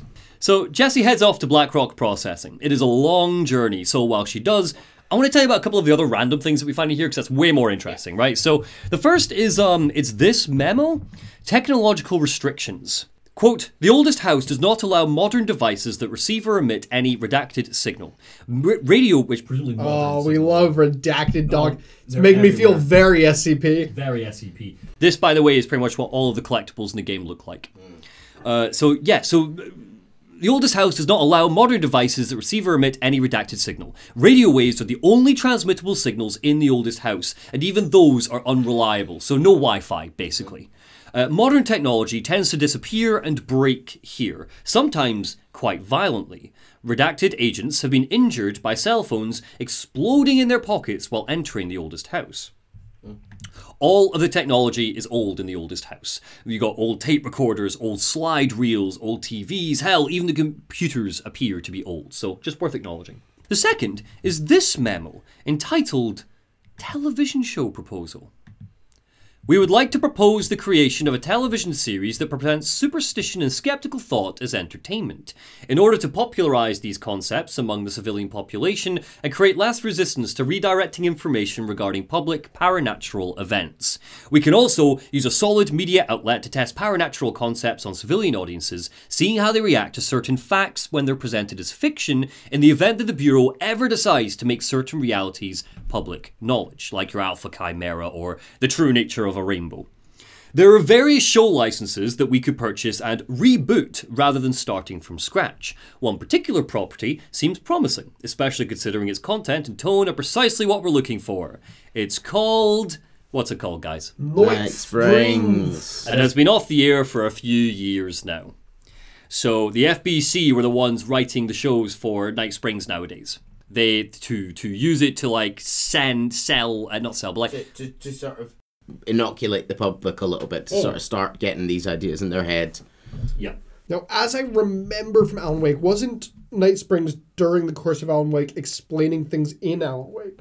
Not necessarily, no. It kind of was. They were kind of cutesy. The Night Springs episodes we found were Twilight Zone episodes, basically. The FBC weren't writing Night Springs at that point. That's what I'm wondering is because it says one of the properties that we're considering purchasing and rebooting is called Night Springs. So that it might not be that they were writing it at that point. It's important to note that Night Springs episodes we find in Alan Wake are all in black and white, if that helps perhaps, but really we can't tell. My belief is that... But the one we found in Quantum Break was not. It was not. You're absolutely right. It wasn't. It was colour. But bear in mind, it was just a behind-the-scenes clip of people pretending to be the narrator, auditioning for the narrator. I don't care. That's still made by the Bureau. Yeah, potentially. Of all the things, I don't think you would become Quantum Break's biggest advocate, Chase. No, I'm not Quantum Break's biggest advocate. I'm the biggest advocate of Quantum Break being part of the wider Remedyverse. Yeah, that's fair. It technically is, but also not, and you'll find out why before we finish Control today. So, yes. So Night Springs owned by the FBC. In order to get to Blackrock Processing, Jessie needs to go back through the Ocean View Motel. That light switch that transports her there just seems to appear whenever she needs a quick route to her next destination, almost like it's waiting for her. So it's her fast travel? It's not fast travel. I mean, arguably, you could argue it is, but it's never kind of described that way, or it becomes like a mechanic that way. There is fast travel in the game, but at no point is it linked to the Ocean View. Oh, okay. Something in the building here is ready and willing to take her back places when she needs it. Yeah, 100%. So yeah, she passes through the Ocean View Motel a few times over the course of the game. I'm not going to describe every time she does. But every time she goes through the black door, the black pyramid. Every time she goes through the Black Pyramid. Okay. Yes, that's important. And so because she's going to pass through the Ocean View again, here's some interesting stuff we find out about the motel. So the first is another PSA by best boy Casper Darling. Look at him, he's so great. Oh, darling. Yeah. So, during an AWE investigation, Darling says, our agents discovered a light switch cord in a Montana bungalow closet. They pulled the cord and were immediately transported to the Ocean View Motel and Casino. He pulls a prop cord next to him and the lights go out. Pulling out a torch, he lights the bottom of his face and is like... so theatrical, I love he's so dramatic. He's like, dream like haze, woo! And then it cuts halfway through the ooh to the next shot. It's very good. But yeah, inside, he says, they found a door marked with an inverted black pyramid. And just like that, it led back to the oldest house, 2,000 miles from Montana. Now, we're finding the cord in increasing numbers throughout the Bureau. Somehow, the two places, they became attuned to each other. The actual physical location of the Ocean View is a mystery. Stepping beyond its walls has proven impossible. It's a place of power, like the oldest house. Want to hear what Director Trange has to say about it? Sure. So, Director Trange says, the Ocean View Motel is a familiar friend to me. It operates on dream logic and can act as a convenient lock to keep out those not trained in dreamscape navigation. Even Bureau veterans can only find one key in the motel, the key that opens the door marked with the inverted black pyramid. The rest, the many other doors, are still mysteries to us. We're all merely guests there, even the board. Sometimes I need to visit, just to breathe easier for a while. It beats the numb, sterile apartment I spend my nights in, insulated from everything but myself. I guess that's where the adult juice comes in. So once again, Jessie walks through the door with the black inverted pyramid on it and comes out into maintenance, bumping into Arish. The head of security was like, oh, ma'am, Director Trange, hello. He was, sauced when Darling was sauced when he came to see us. And Jessie's like, I need to get to Blackrock Processing. Apparently I can get to it through maintenance. What way do I go? And Arish is like, well, I've got good news and bad news for you. Good news is it's right down that hall. The bad news is there's a monster blocking your way. Classic. Swings and roundabouts. So Jesse's like, a monster? Yeah, all right. I've shot plenty of hits by now, Arish. Who cares? I'll kill it. And Arish is like, wait, no, seriously. It's bad news, but Jesse's already off. And then we meet the monster. And I have concept art because you don't see it very well in the game. But this is the monster that we have to face. It's quite horrible. It is. It's arguably the most inhuman monster that we will fight. So this is a new enemy type called the Hiss Distorted. I've not really shown you much of the Hiss in action, and that's because they operate very similarly to the Taken in Alan Wake, so it doesn't really merit going into right now, except they can shoot. basically. But with a couple of vital differences. Where the Taken were just possessed and cloaked in shadow, the Hiss are physically transformed as well. Whatever the Hiss is, it's monstrous in what it does to people. With the Distorted, for example, the flesh on their torso and thighs have peeled outwards. Their ribcage is bent out and exposed. The wings, you see, are flaps of flesh from their back that have been stretched, overtaken by the Hiss resonance, so they look like they've been split and feathered. So Jesse defeats this monster, and it will pop up a few more times, and eventually makes it to the Black Rock Quarry. Underground, in a basement of the oldest house, With stars. is this humongous canyon. It's Elden Ring. Yeah, it is. It's very Elden Ring. It stretches off for miles. A night sky can be seen with stars and constellations. No smoking signs are up, because even though all of this feels like it's outside, the quarry is in fact inside the oldest house, and some of the staff members have come down here for a quick smoke whenever they need to. So yeah. Black, sleek obelisks of rock jut out, similar to the black rock that you might have seen acting as platforms in the astral plane, back when Jessie was undergoing her tutorial. So Polaris, when we get here, Polaris starts to vibrate. Jessie can feel her squirming in the presence of the rock. The rocks, the prisms, the HRAs, Jessie thinks, they mean something to you, don't they? We find another PSA from Darling. Extra-dimensional matter, he says, holding up a piece of the rock. It has the unique property of blocking out a lot of frequencies. A good thing. It keeps things stable, contained. Think of it as power-natural lead. So I'll bring you back to the fact that the bunkers, the one that Pope and her team came out of, was made of that weird black rock. It's made of this stuff they mined from the basement of the oldest house. So yeah, just interesting and bizarre. And again, this massive quarry with stars and constellations are here.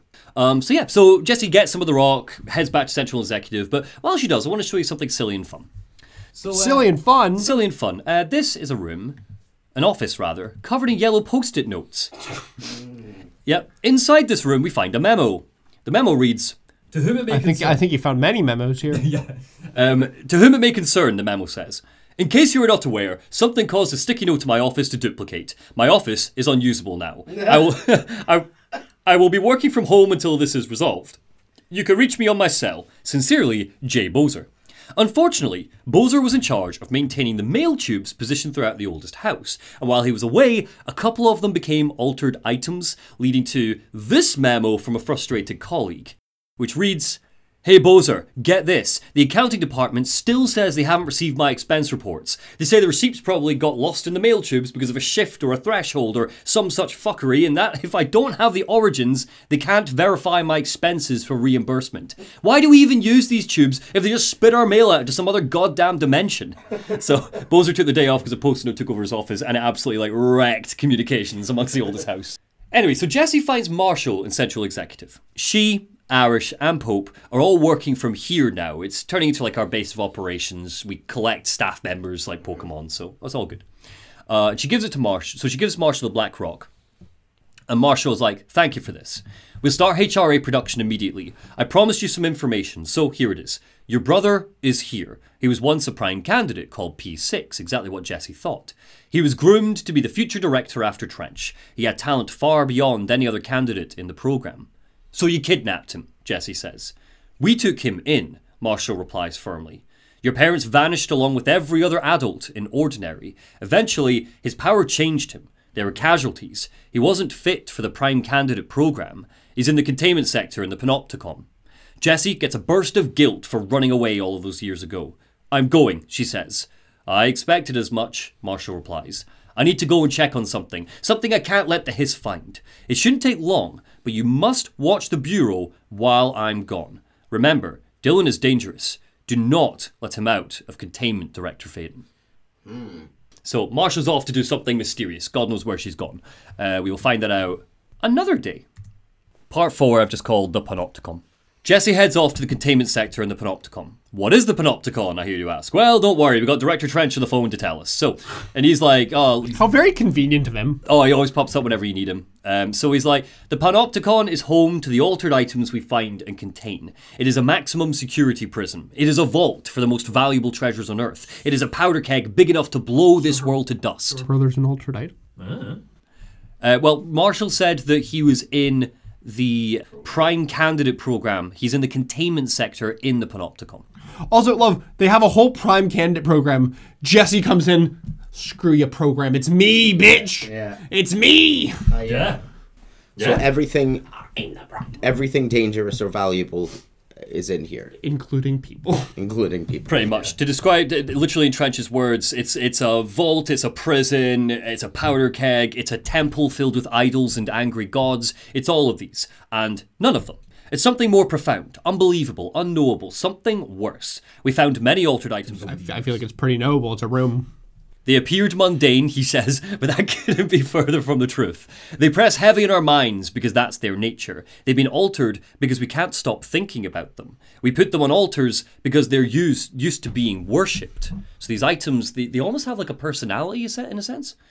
This keeps them calm. We contain them, but they don't want to be controlled. We study them to discover what makes them tick. If this place were ever breached, it would be chaos of biblical proportions. But before she makes it to the Panopticon, Are they trying to imply that the Christian God is an altered object? No, I think it just means like, biblical proportions is huge, it's humongous. It's just a turn of phrase. I don't know. They said gods are in here. Yeah. Oh, And they said it's biblical. I think that some gods might be in here. So I'm in there. I would happily put you in the Panopticon, Chase. Oh my God. So before she makes it to the Panopticon, Jessie finds this guy, Horowitz. He's bleeding heavily. He's having a bad time, Horowitz. He's bleeding heavily, injured from a fight with the Hiss. Don't look at me like that, I'm fine, he says, but my squad mate, Wells, you gotta help him. We were hunting a runaway altered item. We followed it down into the clocks. Jessie is like, what are the clocks? And Horowitz is like, yeah, the clocks, it's a threshold. The Bureau sealed it up years back because of all the clocks, so that's what we call it now. You've got to get Wells out of there, please. Jessie sets off. It's a side mission, but it's kind of interesting, so I'm flagging it to you because people would get mad if I didn't, to be honest. As she moves down, she finds piles of clocks. Again, it's not seen this one. Yeah, it's not a great clip, but you do see them. Just clocks and clocks everywhere. Ticking clocks, like what is duplicated over and over and over again. They spill over each other into corners, threatening to swallow the space up. Battling through them, Jessie finds Wells. He's okay, and thankfully, he explains a bit about what the hell is going on with the clocks. So he's like, it's a threshold effect. This used to be a regular office wing before the threshold manifested. So thresholds, remember, are like parts of the oldest house that switch and change. And then they get named a threshold after they change. So, yeah, the forces at play in there got a hold of someone's old clock and started duplicating it. Now, the office is abandoned, and it's clocks all the way. He goes on to note that the clocks... Clocks all the way, baby. So he goes on to note that the clocks have never duplicated as fast as this, though. They've sped up dramatically. Jessie asks, Horowitz said you came down for an altered item? What is it? The anchor, Wells says. Yeah, this was supposed to be a simple item retrieval, but the power that thing had, I've never seen anything like it. So, what is the anchor? Well, luckily, we've got some lore dumps for our lore dumps. So, there's a memo called Ocelot's Anchor, which reads, a Trotman-style anchor made of iron with a wooden stock. Surface is rusted in places. The item generates a persistent blank sphere, the purpose of which is currently unknown. The crew of the White Ocelot first encountered a strange spherical phenomenon while fishing. Witnesses described it as a black sphere with faint light behind it. It hovered just off the bow of the ship. The crew redacted by throwing a tin bucket, which disappeared into the sphere. Soon after, the vessel lost structural integrity. The ship's metal rusted and fell apart within minutes. As the ship sank, the sphere lowered into the water. A passing fishing vessel called Redacted rescued the 4 surviving crew. Yes, the SS Redacted. On the 25th of April 1983, name Redacted, a Ranger First Class, was dropped into the sphere wearing a diving suit with a dedicated oxygen line. After 10 minutes and 13 seconds inside the sphere, the oxygen line was cut at the sphere's border by an unseen force.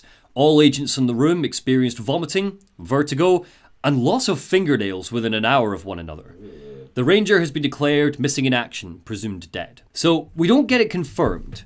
But the reading of this is that the anchor, it almost speeds you up. It fast forwards time in a sense. So there was something in here that was making the clocks duplicate slowly, but the anchor's presence has sped up that duplication process. It's 2 altered items almost interacting with one another. Okay. That's why people started to move very quickly and their fingernails fell out. They just all aged incredibly. Messing with those chronoparticles. Maybe it's just covered in chronon particles. I wonder. Natural time machines. Did you just find an anchor in a cave? We're referencing Quantum Break, people. That's Quantum Break. Anyway, Jesse eventually finds the anchor, so it's all good. It's whizzing around an open chamber, spawning more clocks and firing them at her. It's covered in this sphere. It's a boss fight. It's cool. It also knows how to use launch. Finishing up with the anchor, Jesse and Wells make it out of the threshold, planning to make it back to Horowitz. But they're too late. The hiss got to him. He's babbling incoherently, the same monologue as all of the others. You know, you are a worm through time, the egg, etc. So, yeah, all good stuff. He's dead. It's sad. Horowitz's HRA must have been damaged in the threshold, Wells says. God damn it. Jesse helps him put his old friend down. We have to kill Horowitz because he's been taken. The anchor raises a couple of red flags, though. I thought the Panopticon was supposed to be some maximum security prison, so how the hell did the anchor get out? Well, we've got someone new to meet who might have a couple of answers. Frederick Langston, the Panopticon's supervisor. And he's like, hi, can I help you? When Jesse arrives. And Jesse's like, sup, I'm Jesse, new director. And this is news to Langston. I was going to say, he's the only one so far who hasn't just known that there's a new director. Like, everybody else is, like, psychically known there's a new director. Well, not psychically so much as, for Thingme, it was pictures on the wall that has changed to Jesse, wasn't it? Yeah. Okay. Pope spotted like a portrait on the wall, which was previously Trange, now has Jesse in it. So it's almost like the oldest house has shifted to let everyone know there's been a change. Got it. He just has been unaware of this. Presumably because he's in the Panopticon, which is locked down, maximum security, maybe just the changes don't happen here. So he's like, can I help you? What's going on? And she's like, I'm the new director. And he's like, okay, well, nice to meet you. It's not the best time for a tour. We've got hiss everywhere, numerous system failures across the board, cell breaches, but you're the director, so here we go. And he gives a big long sigh, and then he jumps into his spiel, and he's like, founded by Zachariah Trange, the Panopticon is our state-of-the-art facility for... Jesse cuts him off. I don't have time for this. Dylan Faden, where is Dylan Faden? And Lance is like, oh, P6? Okay. Darling asked for him to be kept away from people. He's in the maximum security cells. Oh, if he specifically, then the cartoon's definitely for him. Yeah, again, it's inferred. It's not confirmed. So I think, yeah, I agree with you both. I think Threshold Kids was made for Dylan. Jesse's like, open the damn door, Lanx, and I'm going in. I want to get my brother. And Lanx is like, well, if you say so. I usually tell first-timers not touch anything, so, just do that. Oh, and please, ma'am, call me Fred. Thank you, Langston, Jesse replies. She's doing a Marshall. I was supposed to say. Yeah. Can we all just freaking respect what people want to be called? Yeah, I know. It's not tough. Thank you, Langston, Jesse replies. So, as she journeys into the Panopticon, Langston fills us in a little more on altered items. He explains that they keep them under control with rituals, superstitious activity, flicking the lights 3 times, singing to them. Jesse's like, did he just say singing? What? But the hiss has breached the cells of some of them. It's changed them, made them aggressive. They're not dangerous by nature. Some of them just like a bit of attention. But the hiss has done something to them, and some of them have gotten loose. If you think of them like storms, they rain weird stuff, but it's usually harmless. But now the hiss is making them rain like knives. Knife rain. Knife rain. I loved Knife Rain's second album. Jesse is like, Langston, do you like working at the FBC? You seem a little like bored. And Langston's is like, it's alright. The drama can be a little much, but I get much better benefits here than I would have at the Postal Service. Been here 15 years. I started as a junior agent because my uncle knew a guy. I put in a steady 8 hours a day, go home, feed my cat. It's good. Also, do you smoke? Trange used to stand here all day and smoke like a chimney, but now he's gone. Maybe I can get some scented candles or something to clear it out. So Jesse's like, no, I don't. Whatever. You're a lot. Even though you're so bored, you just don't stop talking.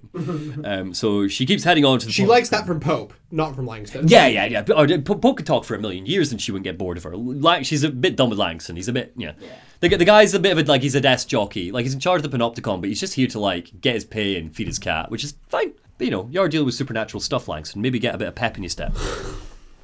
Jesse keeps heading on to the Panopticon, and there's some fun altered items here that I want to show you, so let's count them down. We've got a rubber duck. Ooh. The rubber duck is one of the altered items that escaped the Panopticon. Jesse goes to retrieve it, and then wham, like a shot, it zaps to the other side of the room. So here's a memo on it, on the rubber duck. The item makes a sound like quacking. It travels considerable distances with surprising speed. How it achieves this motion is unknown. The item forms a redacted of unknown purpose with anyone who makes direct physical contact with it. I think it's meant to be like a bond, perhaps?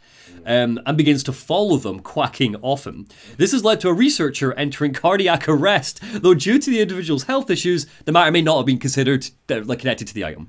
It was discovered in the home of Agent Redacted after his young daughter complained of being followed by her rubber duck. According to Agent Redacted, the matter was ignored, believed to be the result of a child's imagination, until he began to hear the quacking at night. After discovering the item hiding in his daughter's closet, he brought it to the Bureau for study. Update.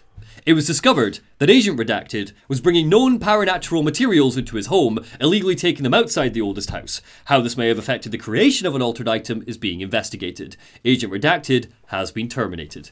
Fair play. Yeah. This one is going to be important when we talk about the DLC. In a sense.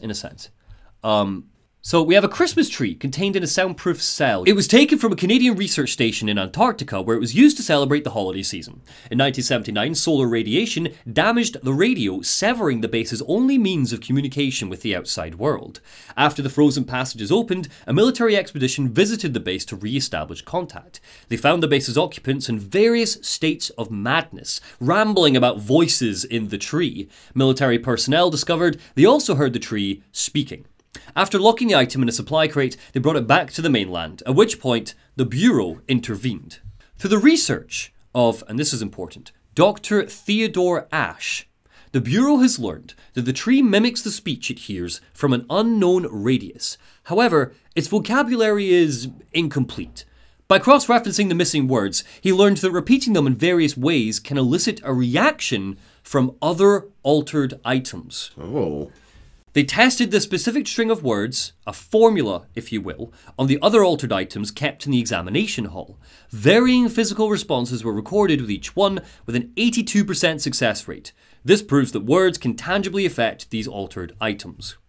So this, whatever it was, seemed to have a string of phrases and words that a Dr. Theodore Ashe was able to almost combine into some form of formula. When read to, like an incantation, when read to another altered item, it had a reaction of some capacity. Okay. Different types of reactions. We don't learn much more about what those reactions are, but it's just interesting. Cool. You can almost create an incantation to interact with an altered item. Which I feel like we'll do in the DLC. Then there's some memos about a pair of cowboy boots. Oh, hell yeah. This was actually kind of neat. So, within the US Embassy in Havana on September 23rd, 2017, the embassy staff were subjected to the influence of what would be identified as an altered item, a single cowboy boot, resulting in the injury of a majority of the staff, and including multiple fatalities. The entirety of the staff was returned to the States and evaluated by FBC medical staff, who would identify intense cellular damage reminiscent of radiation exposure. After the FBC became involved in the event, the communications department was able to spread the narrative that foreign powers had launched an attack on the embassy, conveniently explaining the evacuation of the facility and the injuries sustained. So this is actually a real-world phenomenon, this one. It's called Havana Syndrome. I don't know if either of you guys have heard of this? No. No? So Control kind of took this concept and they've brought it into its universe. So in 2021, I've just got a bit of information about this because it's kind of cool. In 2021, BuzzFeed published a declassified US State Department report. BuzzFeed, I know, but interesting. That analysed audio recordings of the Havana Syndrome. The report concluded with high confidence that the most plausible culprit was noise produced by the Indies' short-tailed cricket. So there was a cricket game over the ridge, and somehow this consistent sound Drove people A crazy. cricket game. a cricket game. I thought you meant A US I State thought you meant a Department. cricket, the insect.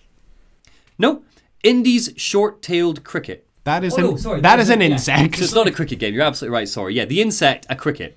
So that You the can sound cut. they You made. can cut that bit out. It's just a 24/7 game of cricket. So yeah, and it basically drove people insane, apparently. So yeah, combined with mass hysteria brought on by the high-stress work environment. And yeah, so the State Department claimed it was just because of this cricket. According to Control, it's the cowboy boots. They made some weird sound and it drove people mad. Okay, cool.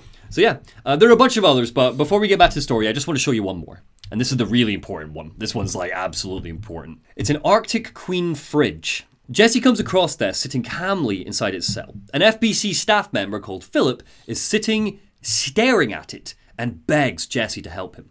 Someone has to watch this fridge at all times or it deviates, he says. I've been staring at it since yesterday with no breaks. Please, I'm not even allowed to blink. Get me out of here. God. Yeah, and Jesse is like, don't worry, and heads round. But just as she's about to open the door to the cell, she hears Philip's voice. Oh God, I blinked. Oh no, hello? The fridge is doing something. We hear a raw, ethereal roar, and when Jessie opens the door, Philip is gone. Jessie tries to get it under control, calm it down with her powers, but then suddenly everything goes dark. She's transported to a black void, like the astral plane, but reversed. We hear a sound, something in the void looming out of the darkness, something speaking, trying to communicate.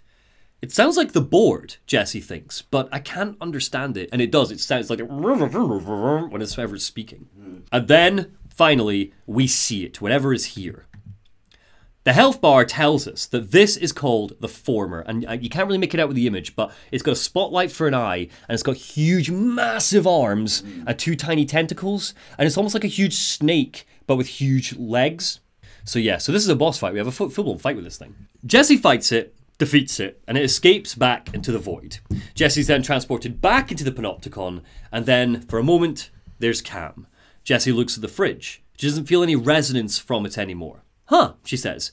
It seems that scaring that thing off fixed the fridge. Oh well, off to the next thing. So suddenly the hotline then rings, and it's the board. Just not going to care about, the guy who's dead. He's dead. She killed the Former, or she didn't kill it, sorry, she just beat it back. And it's like, escaped out of the fridge and off somewhere else. Not in our plane of reality, but in the astral plane. Okay. Or whatever they Which is why the board's suddenly calling. It's going, what did you send us? Pretty much. So the hotline Jesse, rings. you'll never guess what? My dog just came back home. The hotline rings and it's the board, and they have to speak to us. It's urgent, they say. The Former/Dissent is not gone, they say. It is previous/disappointment, and is not part of the board. We apologise for the inconvenience. It is stealing/linking altered items. It builds a competition/not us. You must destroy if possible. Do not believe/get hyped about the Former's lies/adverts. Oh, this doesn't work nearly as much when I can't see it written out. It doesn't. I know it might be a little bit frustrating. I can't pick one because then it's sorry. Yeah. We provide/offer better bonus package or health plan. If you leave, you will be sorry/dead, and you will never work/exist in this torn cosmic reality again. So it's basically like All this right, thing board, is calm like down. yeah. Clearly, it's like an anti-board, it seems. Whatever it is, but it's called the Former. So It used to be on the board, was what I got from what they were Yeah, saying. that's what I got. They described it as a disappointment. So Yeah. it is worth noting that we do fight this thing again in this game, not in the DLC, in the original game. It takes over a plastic flamingo that can control the weather. Jessie jumps into the black void again, kicks its ass, and after it escapes a second time, she thinks to herself that it seems to hate the board for some reason. So, and right now that's all you really need to know about that, but we'll come back to that another time. Anyway, alright, back to the story. So, Jessie heads up to the Panopticon into maximum security, hunting for Dylan. She finds his cell, but when she arrives, he's gone. Oh, what a surprise. The cell is a mess. It seems to have exploded from within. The name Jessie is scratched into what remains of the glass. Oh, Christ. me thinks it's not a coincidence that she happened to arrive at the bureau when she did. Yep. Suddenly, Emily Pope crackles up on the comms. Emily, thank God, Jessie says. I found where they were keeping Dylan, but he's gone.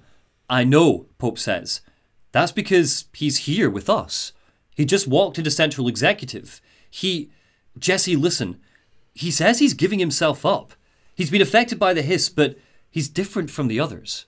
And we cut to black. He is wrecked, this prison. And also, why does this prison kind of look like it is, like, down to, like, the lighting rig, the stage for a rock concert? Well, I've got 2 ideas about this. So the room is Okay. the whole room isn't the prison. It's that box in the middle that's been burst out of, right? You can see what looks like obsidian stuff on top. The red lighting is what you're referring to, is shining on it, and we saw red lighting flood the facility earlier. Yeah. So Yes. the red lighting is significant in affecting something relating to the powers. Cool. So that it's just the box in the middle of the room, I think, that is the prison. This thing. Is there, like, a glass pane here that I'm just not seeing? There was. Oh, okay, cool. That's what I was wondering, is it looks like a very open space here. Like, it doesn't look like... I think it's I think it was like a cage almost in the middle of a big space. Also, if you want this guy to eventually run your organization, why are you locking him up? No. They said they gave up on that because he was too out of control. His powers were too We'll learn dangerous. more Oh, about okay. what happened in a minute. So he was very, very dangerous, and that's why Right. they put him here. I'll let you continue then. Part 5, I've just called Dylan. Jessie heads back to Central Executive, where Dylan is waiting for her. He's willingly let himself be locked in a bulletproof cell. Oh, it's the bald guy. It is, in fact, Sean Durry, who plays Nick in Quantum Break. It's another Quantum Break actor being brought over. Oh God, remind me who Nick was. Don't even start with it's the same person. He's the taxi driver from the start that becomes our wee pal because you've... No, that one's a bit much. Nick's not important. Whereas Bessie are main characters. God, Nick really wasn't important at the end of that game. I don't think we saw him. I think we forgot about him after a third of the game. I think he was technically there. He kind of hung around the swimming hall and then he left when Beth got sat back in time. How long has Dylan been here? 17 years. 17 years, give or take, yep. So when Jessie finds him, he's levitating like the others taken by the hiss. She catches him in the middle of the hiss monologue. He's like, "You're a worm through time. The thunder song distorts you. Egg, etc." He does say egg. He does say egg, yeah. And Jessie's like, "Can you hear me? Do you know who I am?" And he opens his eyes and slowly levitates back down to the floor of his cell. "You're Dylan Faden's sister," Dylan says. "Do you know who you are?" Jessie asks. "Not Dylan," he says. "Trench and Darling made sure of that. I'm P6. P6. But I'm all better now. The hiss made me better." He levitates again. His back twists. He stares into nothingness and starts reciting the hiss incantation again. "It feels good to say those words," he says, completing the incantation. Just remember, you said that we're not going to get an explanation of the hiss incantation in this, but we will in the DLC. Yes. "It feels good to say those words," he says. "I want to say them. Don't you want to say them too?" Jessie reaches out to Polaris and mentally asks her to try and get the hiss out of his head. But before Polaris can respond, Dylan's voice echoes out. And there's almost like a reverb on it, like an echo on it. "You!" he says, as if he's staring at Polaris. And then louder in the voice of the hiss. "You!" Pure rage explodes from him, engulfs the cell in red light. "We found Polaris together with my sister," he says, "when we were very small, inordinary." He sneers through the glass. "In the desert, through the door opened up by the slide projector. But she didn't help when Trange took me away. She didn't give me any powers. All of my powers are my own powers. And she didn't help when we were locked up here for years. The Bureau brought the slide projector back here with me. And the Bureau did what the Bureau does. They used it. And they found... They opened the door up to the hiss. That's the only thing I can thank them for." Jessie thinks that she needs to find that slide projector. I like how, by the way, he calls it the hiss, which means that this is an official, like it is an official name. Well, the name came to her. It could have come from what voice in her head? What's the thing? Polaris. Polaris presumably knows who the hiss are because the hiss knows Polaris. Polaris is the name of like the star, as in the star, right? Just to keep you up to date with that. But yeah, so Jessie's like, right, I really need to find that slide projector. If it's the reason the hiss have broken into the FBC, I need to destroy it. That's her thought. So Dylan thinks that an earworm is a tune you can't stop humming in a dream. "Baby, baby, baby, yeah," he says. "I welcome the hiss. I let it in. It set me free. Polaris is using you. The Bureau is using you. You are a puppet. You must see the truth for yourself, Jessie, sister. Go to the Prime Candidate program in the containment sector. It's open for you now. We've opened it." Jessie agrees to go if it'll help keep Dylan calm. But before she can set off, Dylan stops us. He has more to say. A lot more. "I'd like to tell you about a dream I had last night," Dylan says. I'm not going to do it because it'll get grating, but the whole time he's in that sort of dreamy sort of speaking every time. Yeah, it gets a lot after we're doing monologues here, so... "I'd like to tell you about a dream I had last night," Dylan says. "I was back in Ordinary, but it was just me. I was an only child. I was a girl. My name was Jessie Dylan Faden. Have you ever noticed that about our names? They could be girls' names, boys' names, could be anything. Don't you find that weird?" And then the hiss takes him. Some more hiss monologue bullshit. Later, he comes to his senses. "Dylan would like to tell you about another dream," he says. "I was going to be the new director of this place. I helped you get a job here so we could be together. You were an office assistant. It stayed that way. Forever and ever. It was nice. But then the dream shifted and none of it was real anymore. It was a game. We were in a game. And it was a fucking boring game. But you couldn't stop playing. And then the dream shifted again. And in this other dream, it was more like a musical. This is an ordinary song about an ordinary girl from an ordinary town. She worked an ordinary job. And he goes on and on and on and on. And then he loses his train of thought as he's singing, and he goes, something, something, something. That's all I can remember from that dream. If you come back to him later, you Doesn't sound too earwormy if you forgot it. No, you can ask him questions at any point, but for the sake of this, I'm just cramming it all into one conversation. So, you come back to him later, he'll tell you about another dream he had. This dream felt very real. Maybe it's all a dream. Maybe it's all real. I was in a dark place, and there was a dark man there. His name was Mr. Oh, please don't tell me you're about to say Scratch. Door. His name was Mr. Door. What's another name for a door? A hatch. And he told me that Chase, yes, I'm telling you right now, you're pulling that face, that is exactly what he's referencing. Is that 1,000,000%, 1,000,000%. how? Because it's the big, okay, right, so. Does he say more to him? His name was Mr. Door. He told me that there are many worlds, side by side, on top of each other, some inside of others. In one world, there was a writer who wrote a story about a cop.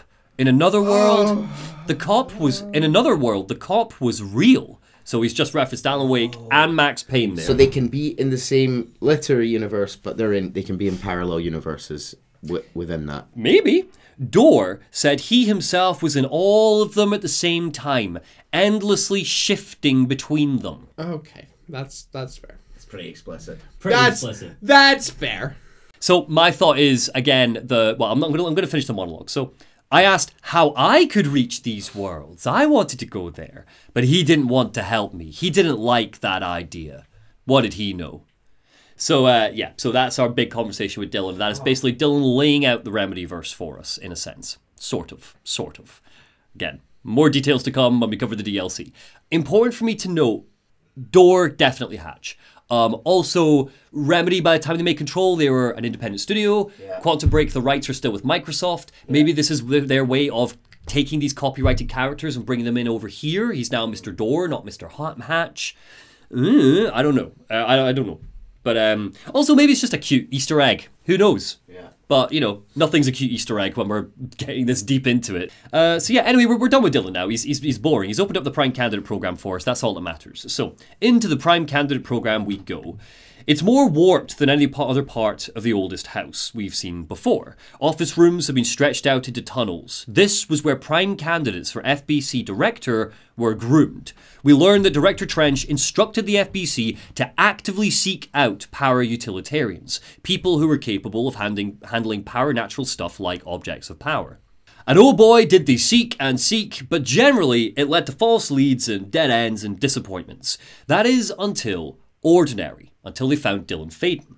We find another office belonging to Casper Darling, and in that office... He's got a lot of offices. A lot of offices all over the FBC. That guy has a hub everywhere, and he's recorded 1 million PSAs. And this is where they start to get really interesting. I like that he's gone full production value on every single one, though. Yeah. Like, he has never been like, this is what it is. No, always like, I have my props. Dude wrote a script. Yeah.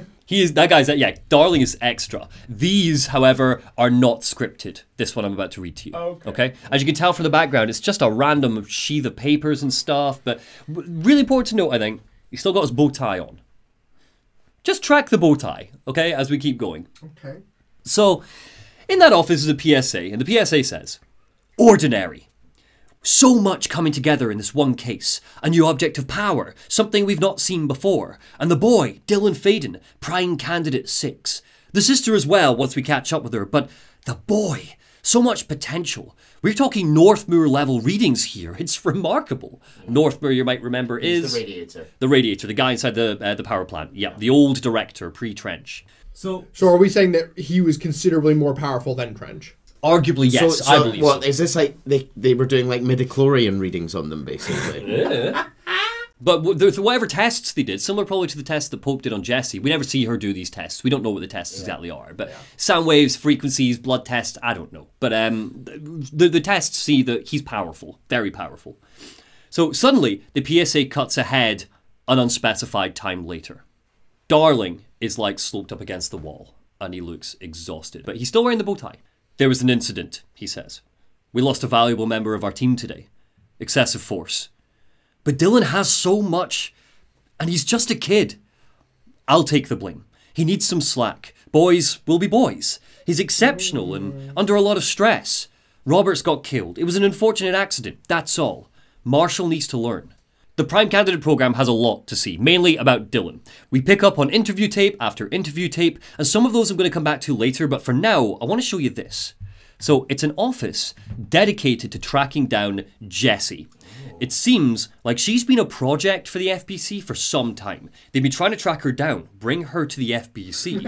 And now she's director. Yeah, they got her there.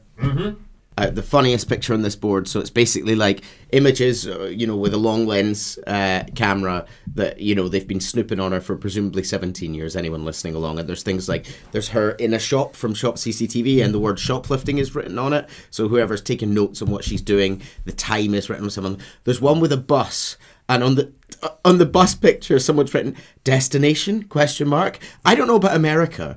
Don't all buses have the destination written on the top of them? Not necessarily. Oh, right, okay. Oh, okay. Depends what kind of bus.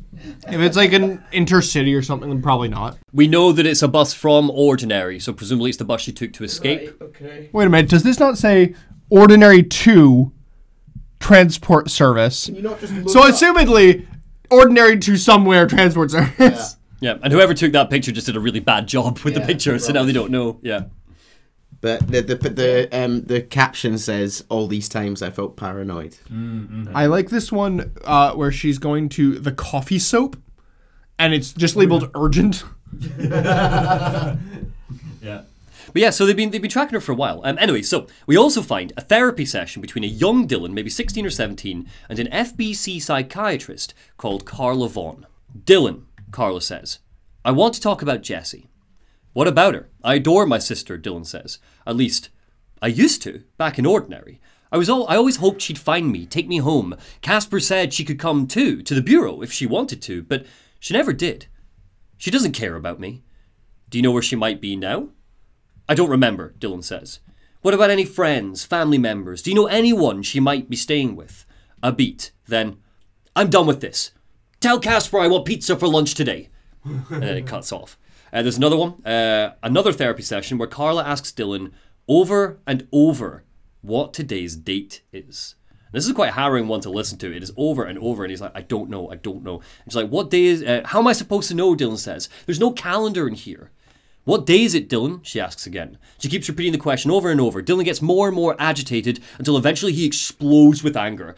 How the hell should I know? What do you want from me? I keep telling you, there is no calendar. And then a hard thud and static.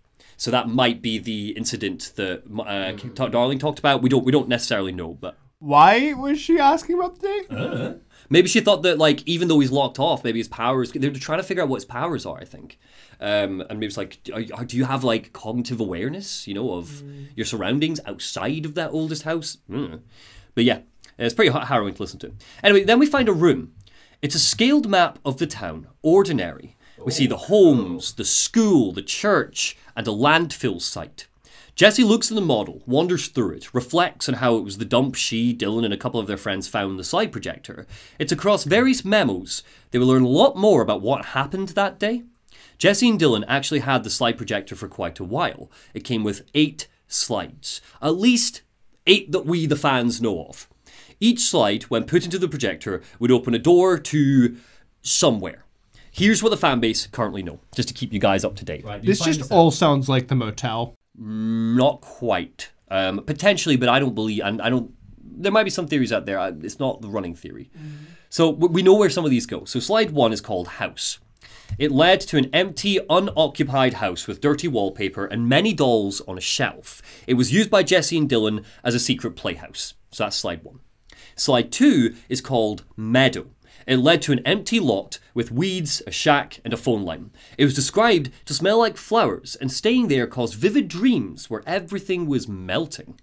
Slide 3 was called Temple. It was a dark concrete structure similar to a warehouse or bomb shelter. Slide 4 is called Hand, or Slidescape 36. This is the slide that brought Polaris through. The others, we don't know anything about. So let's talk about slide 3. I want to focus on slide 3, Temple. So this is the one that's the dark concrete structure similar to a warehouse. In Ordinary, a couple of Jesse's classmates found the slide projector one day when Jesse and Dylan weren't around. They used slide 3, and there's just one memo that tells us what happened next. It's a therapy session with Dylan. Dylan says, Tom and his troglodytes were using the Sled Hill Cave as their headquarters. That's where they took the projector. They'd been using the temple slide. We called it that, but really it was a broken concrete thing like a warehouse or a bomb shelter or something. Very dark. The Not Mother lived there. Oh no, I don't like that. Yes, me neither. A what? The Not Mother. Considering they don't have parents, I really don't like this. The Not Mother That's, lived oh, there. I tell you with what her. it is. It's making me think it's Coraline. It's the Not It is. Mother is Coraline, isn't it? So yeah, the Not Mother lived there with her babies, children, I don't know. She was feeding Tom and the others her milk. They were changing it to little monsters. We called them dung monkeys. So some local bullies basically stole the slide projector, went here, met this entity, the Not Mother, who also seemed to have children, and she fed these children her milk. The children could just be other kids that wandered through in the past and were also transformed, right? Also potential, yeah, 100%. We don't know much more, but yeah. Tom is important. Tom is important because we learn in another therapy session that he bullied another kid in Ordinary called Neil. They always get it in the neck. Neil would get nosebleeds, so they called him Nosebleed Neil. You get it? No, I was just ginger. That's what they had on me.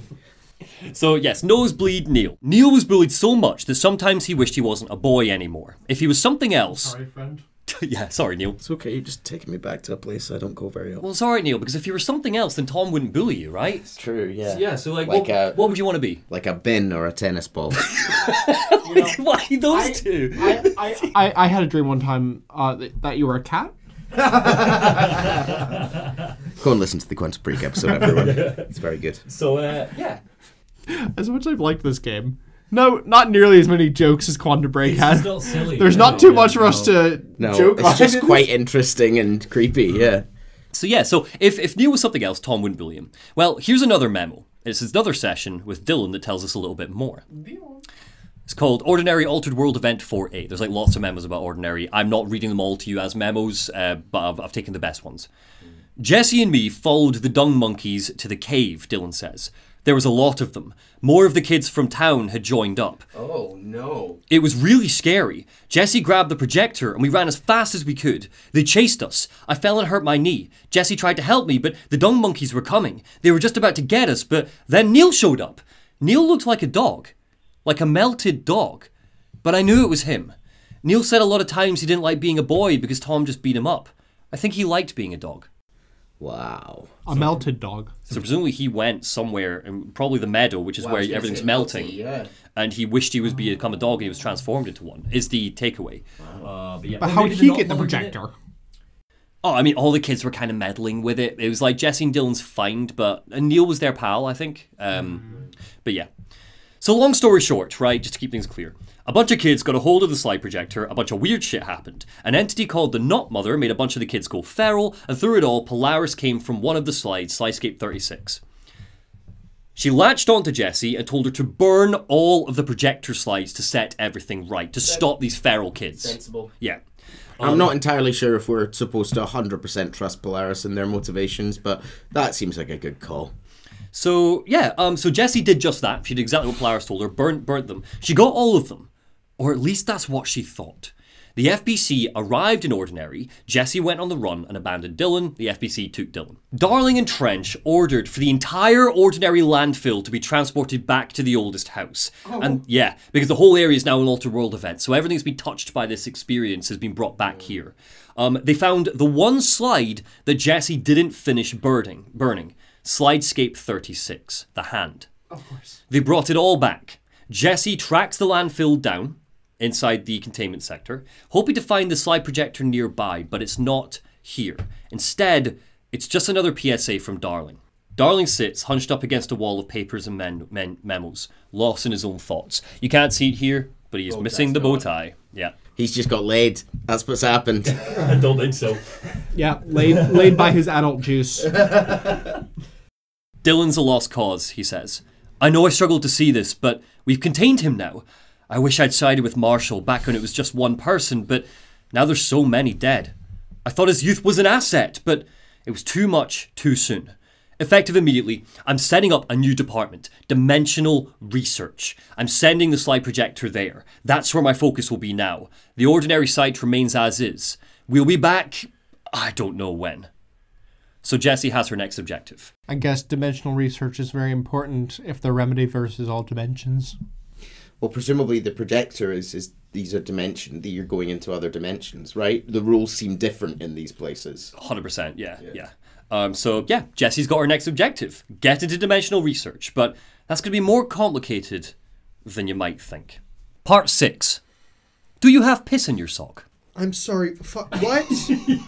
I don't like these chapter in the titles. desert, piss in your sock. Look, they're always ATI references, that's all I'm saying. Oh. So, Of course they are. ring ring, Wonder it's whether- Director Trange on the hotline, everybody. He's back, he's got something to tell us. So, Trange is like, I'm averse to using objects of power. I don't want to lean on things I ultimately can't trust, but the ashtray and the cigarette, smoking there forever, they have their uses. Sorry, what? Are we trying to just say that whatever he was smoking 24/7 was an object of power? Smoking adult sticks is good for you.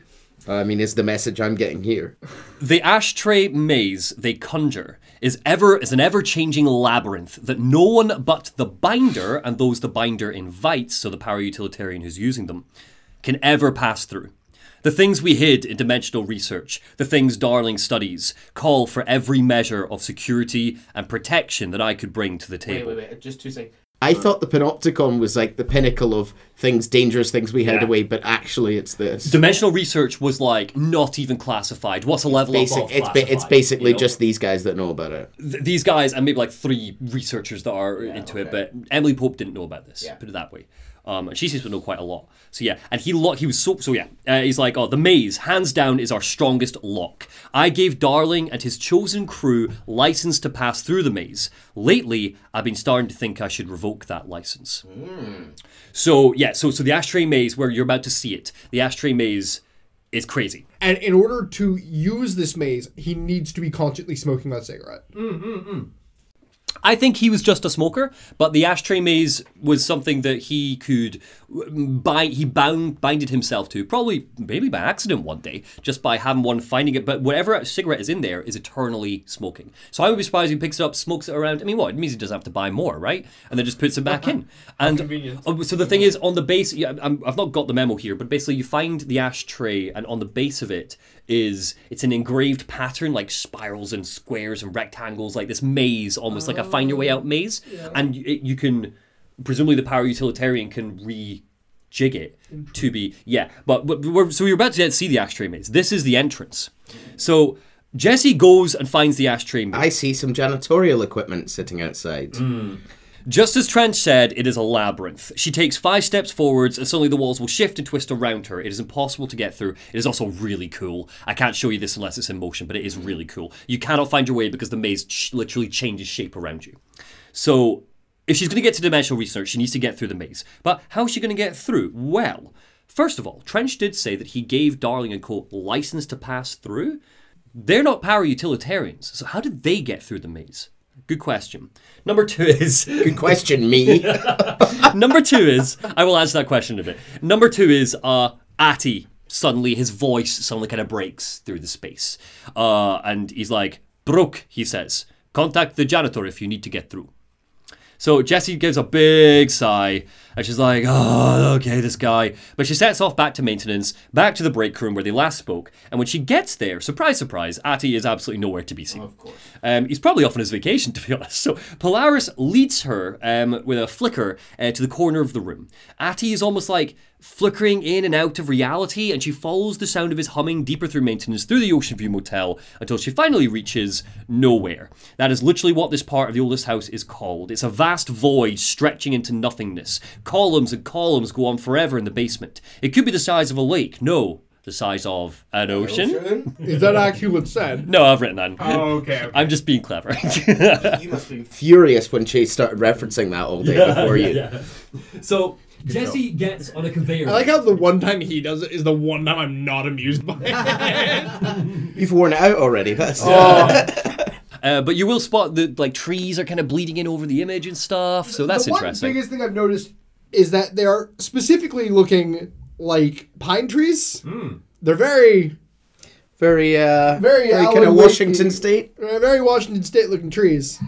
Well, he's away in his holiday, remember? So regardless, Jesse. Oh gosh, gets yeah, on he's in Watery, isn't he? potentially.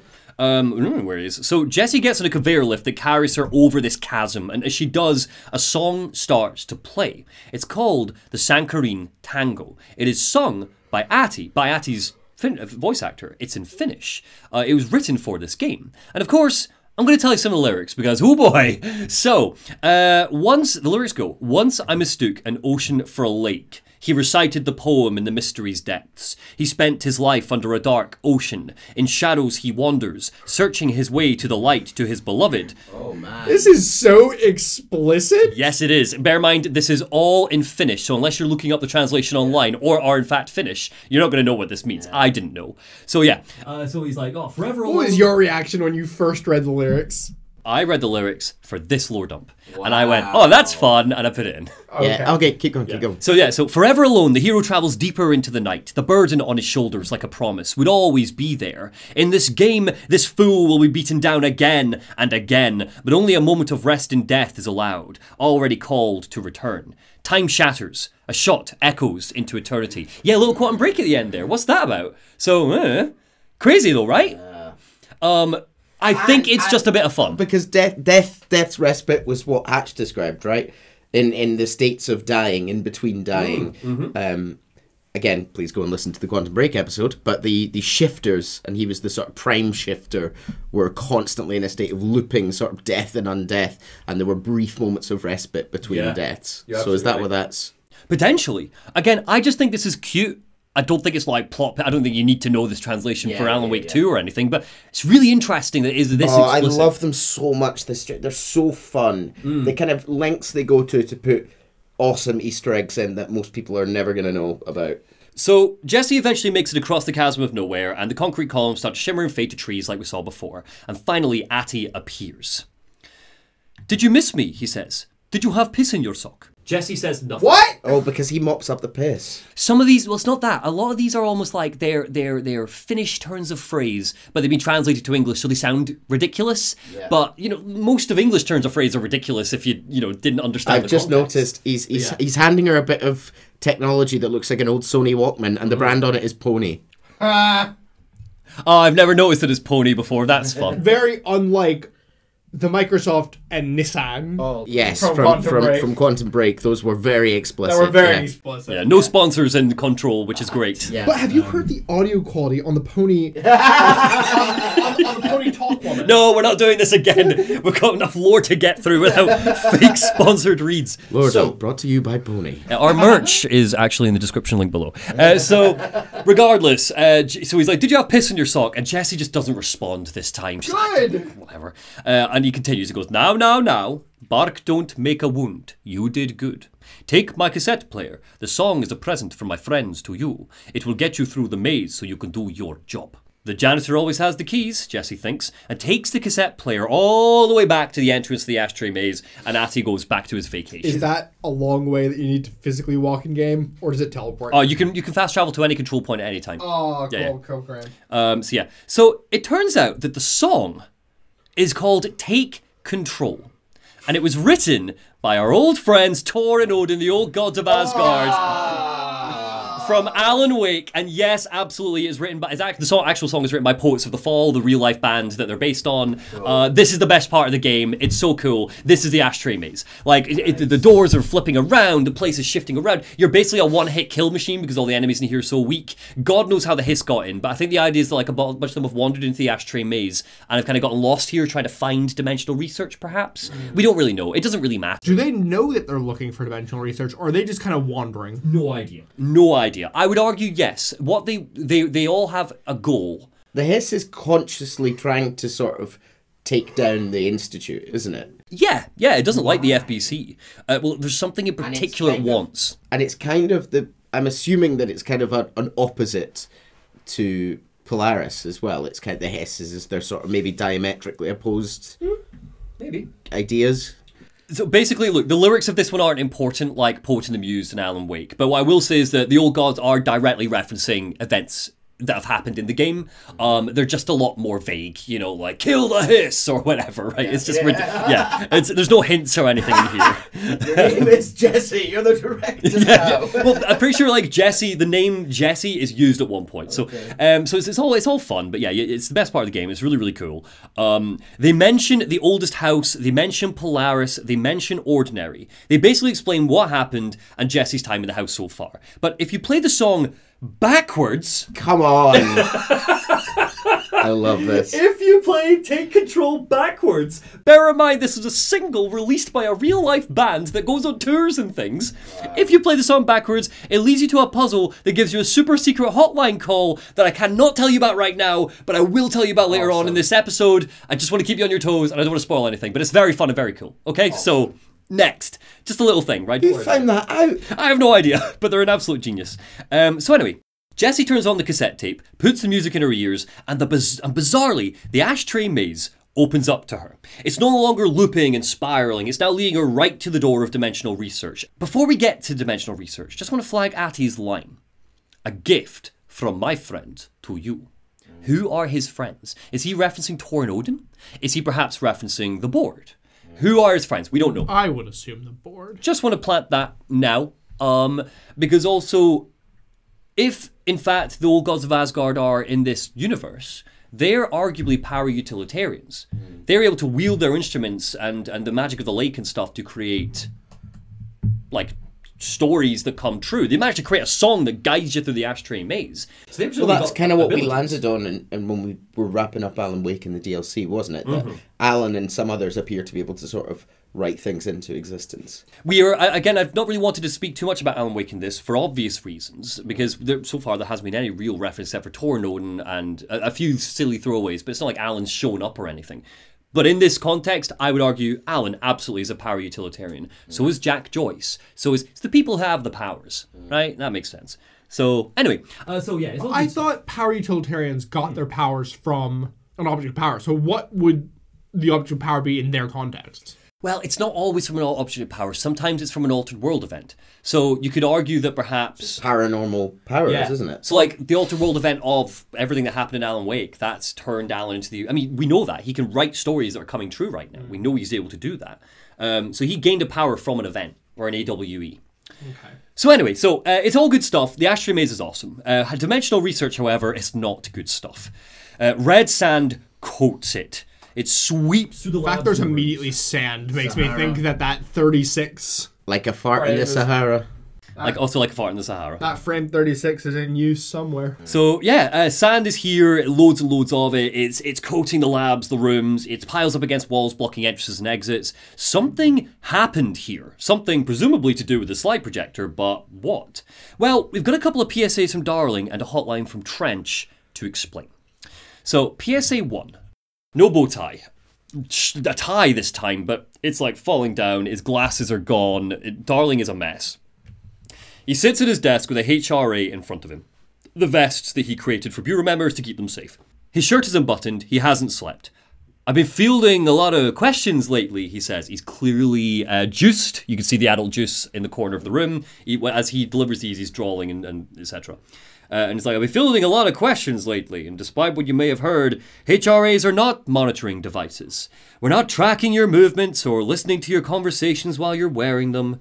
We do that regardless of whether or not you're wearing a HRA. Think of them as a life preserver. Only instead of water, the thing HRAs protect you from is, and then he smiles, classified. And one day, that classified not water might pour in, and you'll be glad you've got a HRA keeping you afloat. And if you don't have a HRA, don't worry. And then the smile drops and he goes, it'll be quick and painless. The call from Trange. This is titled Slidescape 36. We used the slide projector, Trange says. I led the expedition into Slidescape 36. They told me not to go. The director should not put themselves in danger. I told them to fuck off. I had to find some meaning in all of this. I couldn't sit on my ass, alone with my thoughts, anything but that. Those who survived were deeply affected by what we found there, by what Darling brought back. It changed everything. Whether that's a good thing or a bad thing remains to be seen, but I did find meaning in that desert, A sound like a needle drilling in, cutting through the containment suit, reverberating at the base of my skull. My whole being... Darling said it was nothing, but he was wrong. It's been there ever since, growing into a certainty, an understanding of what's at stake here, what kind of a threat is at stake here, and what must be done to stop it. So they went into Slidescape 36, brought something back. Slidescape 36 was the hand, and that's where Polaris came from, right? Apparently, yes. Okay. And it's also presumably where the sand came from. Yeah. Anyway, PSA number 2, but back to Darling. Resonance is the key, Darling says, and you'll see these diagrams, and Hedron is written here, right? All these obsessive hexagons we've seen throughout the whole game in his offices. Vibration, frequencies, waveforms, fields we didn't even know existed. It's physics. These fields alter the reality that comes into contact with them. Hedron is communicating with me. It's trying to warn me of something imminent. I've been using every known method to analyze the data, exposing myself to it. I'm seeing things and overcome by compulsion. It's not just data, it's protection. We are about to be exposed to a different kind of resonance. Hostile, viral, invasive. That's what the Hedron resonance amplifiers are for. Taking the protection Hedron can provide us and keeping us from being wiped out. PSA 3. Oh, hello. Yeah. Is that Darling? Casper Darling stands in his office. Dude is I was jacked. about to say. Oh, yeah, Matthew Perret is he's properly good looking. But yeah, Darling stands in his office wearing nothing but his boxers. Darling? I'm Dr. Casper Darling. Oh, no. And this is my final message. Oh, shit. Sorry for flirting with you, darling. Well, that made it worse. Yeah. He's shaking. We can barely tell if he's laughing or crying at this point. It's not the end, but after this I won't. I exposed myself to Hedron resonance fully. It's changing me. I've been shown so much. Slidescape 36. He was shown the egg. He's shown the egg. Yeah, he saw the egg crack. Slidescape 36 was where Hedron stopped the spread of another thing. It's terrifying. I mean, Hedron was a guy, right? No, Hedron is not a guy. We don't know exactly what Hedron is. I thought Hedron was one of the prime candidates. No. I don't actually know why you're confused by that. That's never been referenced. No. Hedron is not a person. I might have just made that up. Yeah, don't worry about it. Hedron is a thing. We don't fully know what Hedron is right now. We know that Darling, was obsessed with it, thought it could protect us from the hiss. Okay. And it had a resonance of some capacity that was this wee sort of sound, which... At least right now, seems to be implied that it is the hiss. Well, why would the hiss provide you with the technology to create a vest? Well, I don't think they did. I think that he used the reverse energy. engineered it. Yeah, reverse engineered it to make. Oh, I want to be clear on that. Darling states and definitely believes that Hedron told him how to make the HRAs. Yeah, he's like, Hedron showed me how to make them. Same sort of way that you could argue perhaps Polaris showed Jesse how to burn the light projectors. And you're saying this is all sort of resonance and vibrations, is it? All about the resonance. Because there's a lot of sort of... So Hedron is... There's a lot of fun theoretical physicsy stuff about vibrations being related to, parallel dimensions and things like that. So Hedron is very likely another Polaris type deal. Is the current implication. I'm not going, because this is very complicated, so I'm not going to mess you about. That is a very good place to be right now, believing that, yes. Okay? Yeah. So, again, Darling, he's like in a frenzy, and he's like, Hedron stopped the spread of another thing. It's terrifying, it really is. It's another source of resonance, presumably talking about the hiss. Trange was exposed to this other. It will now spread. I've done everything I can to stop it. The HRAs... I don't know if it'll make a difference. I won't be here when it happens. I should have told Emily more. I've been sent one more lesson. Something wonderful, I think. And then a slow smile just stretches across his face. And then he looks off behind the camera and slowly walks out of shot. And that's the last we see of Casper Darling, as far as that canonically is the last time anybody saw him. Wow. He's gone missing ever since.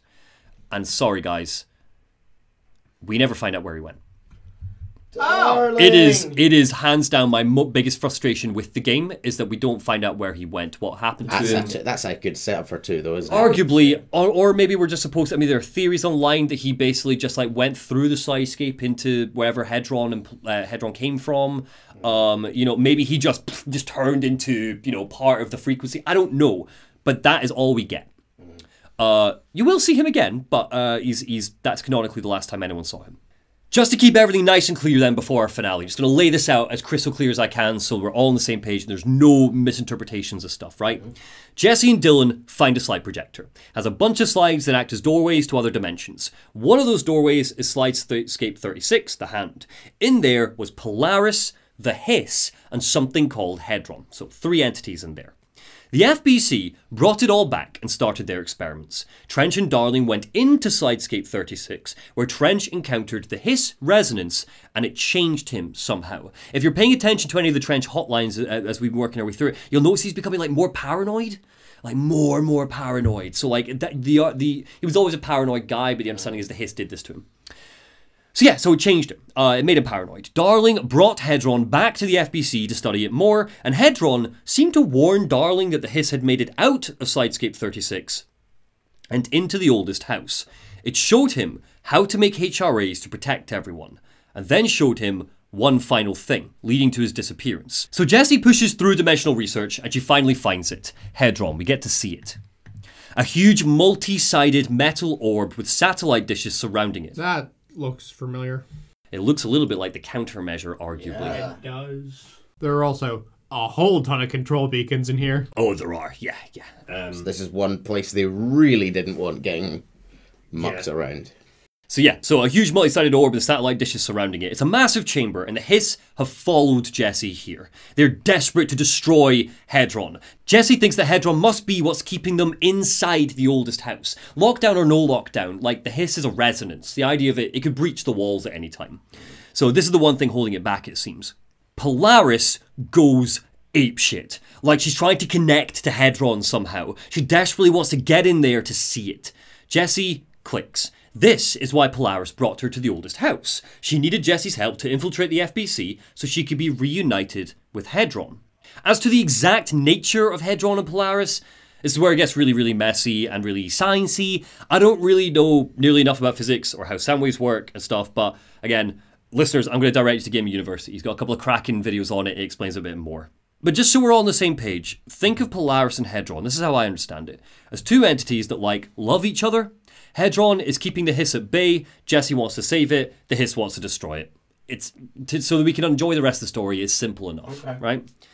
So big fight. Jesse battles waves and waves of Hiss, the Hiss tries to corrupt Hedron, they try to make it a part of their hive mind, Jesse thinks she's able to hold it back, but the numbers are too much.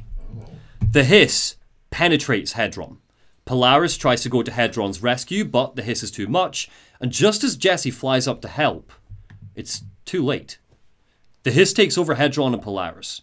The screen fades to black. And Polaris. The screen fades to black as we hear Jesse's voice tremble. Hello? Polaris? Where did you go? And without Polaris to protect her from the Hiss gets into Jesse. You are a worm through time, Jesse says. The thunderstorm distorts you. Happiness comes, egg, etc. Egg! The screen bleeds red, a manic grin spreads over Jesse's face. And guys, the credits roll. I'm sorry, what? Excuse me? Yep.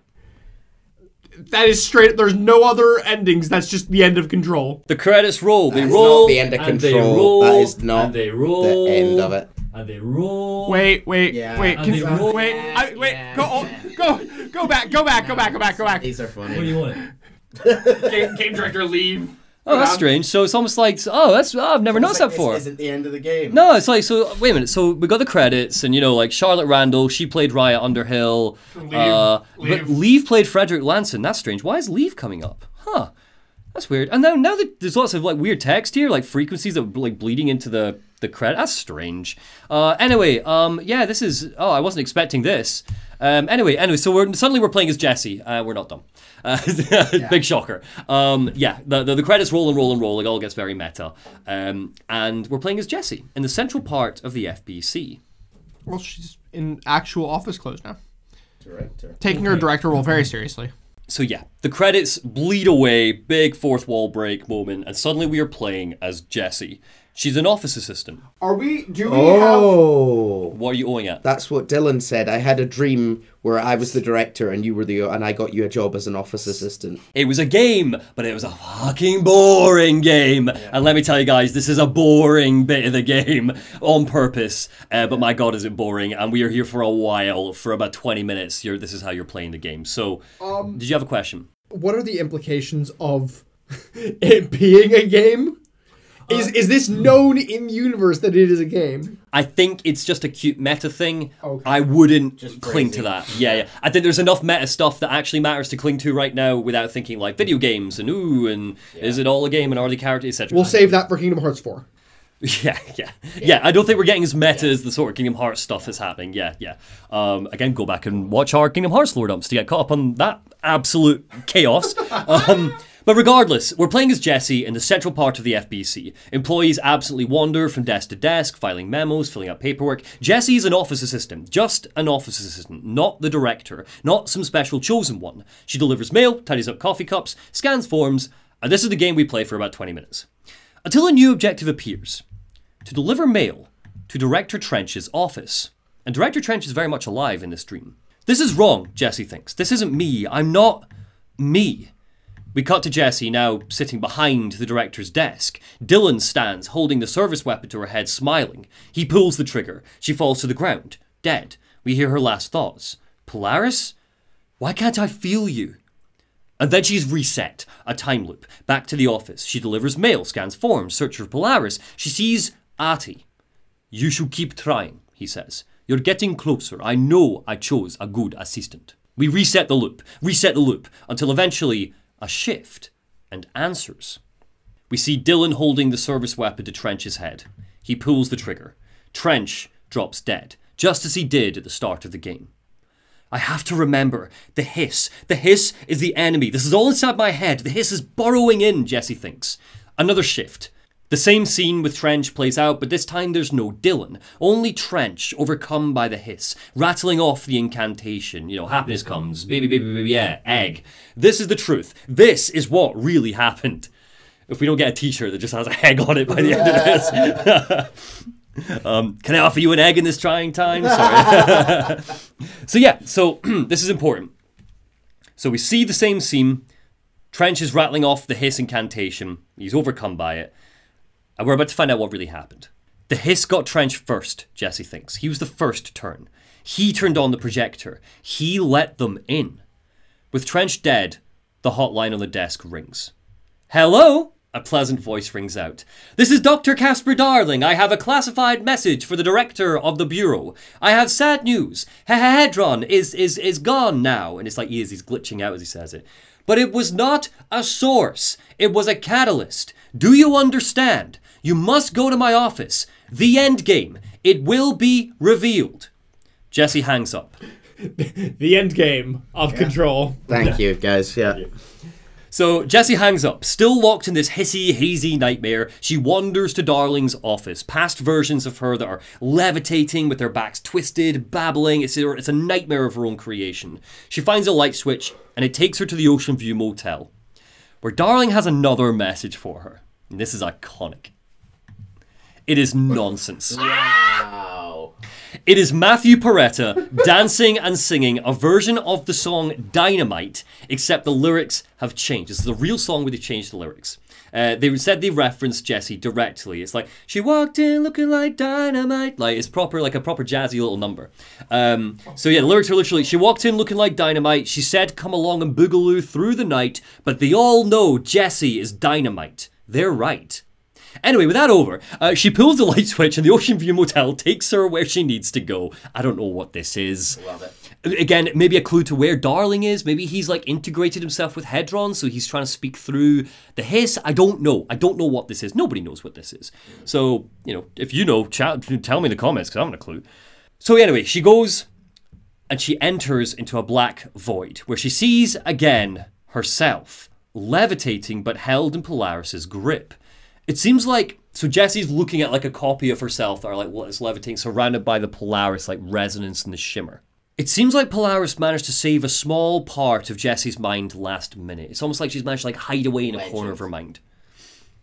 Grow brighter, Polaris says in Jessie's voice. Around one constant, they revolve. Hedron is dead, Jessie thinks, but you're alive, here, in me. Maybe Hedron put you in our heads when we met her. Maybe you were always there and she was just trying to teach me how to trigger you. Maybe I'll never understand. Maybe I don't need to. Trange was the first corrupted by the hiss, slowly, over the years. His need for control only made it worse. With Hedron... Oh, roll credits. She said control. With Hedron dead, the hiss tried to corrupt me too, but I'm stronger than them. We are stronger. Another shift. Jessie stands in the Hedron chamber. The hiss has transformed it. It's writhing and pulsing, and red light splashes the walls. The board reaches out. Danger, it says to her. The hiss is here. Transmissions being corrupted. Jessie finds the slide projector at the center of the chamber and touches it. And like a flash, she is transported to the astral plane. This is the very end of the game, guys. The board's pyramid hangs over a red sky. Dylan's body is suspended at its tip. Not speaking, dreaming. The hiss has taken over.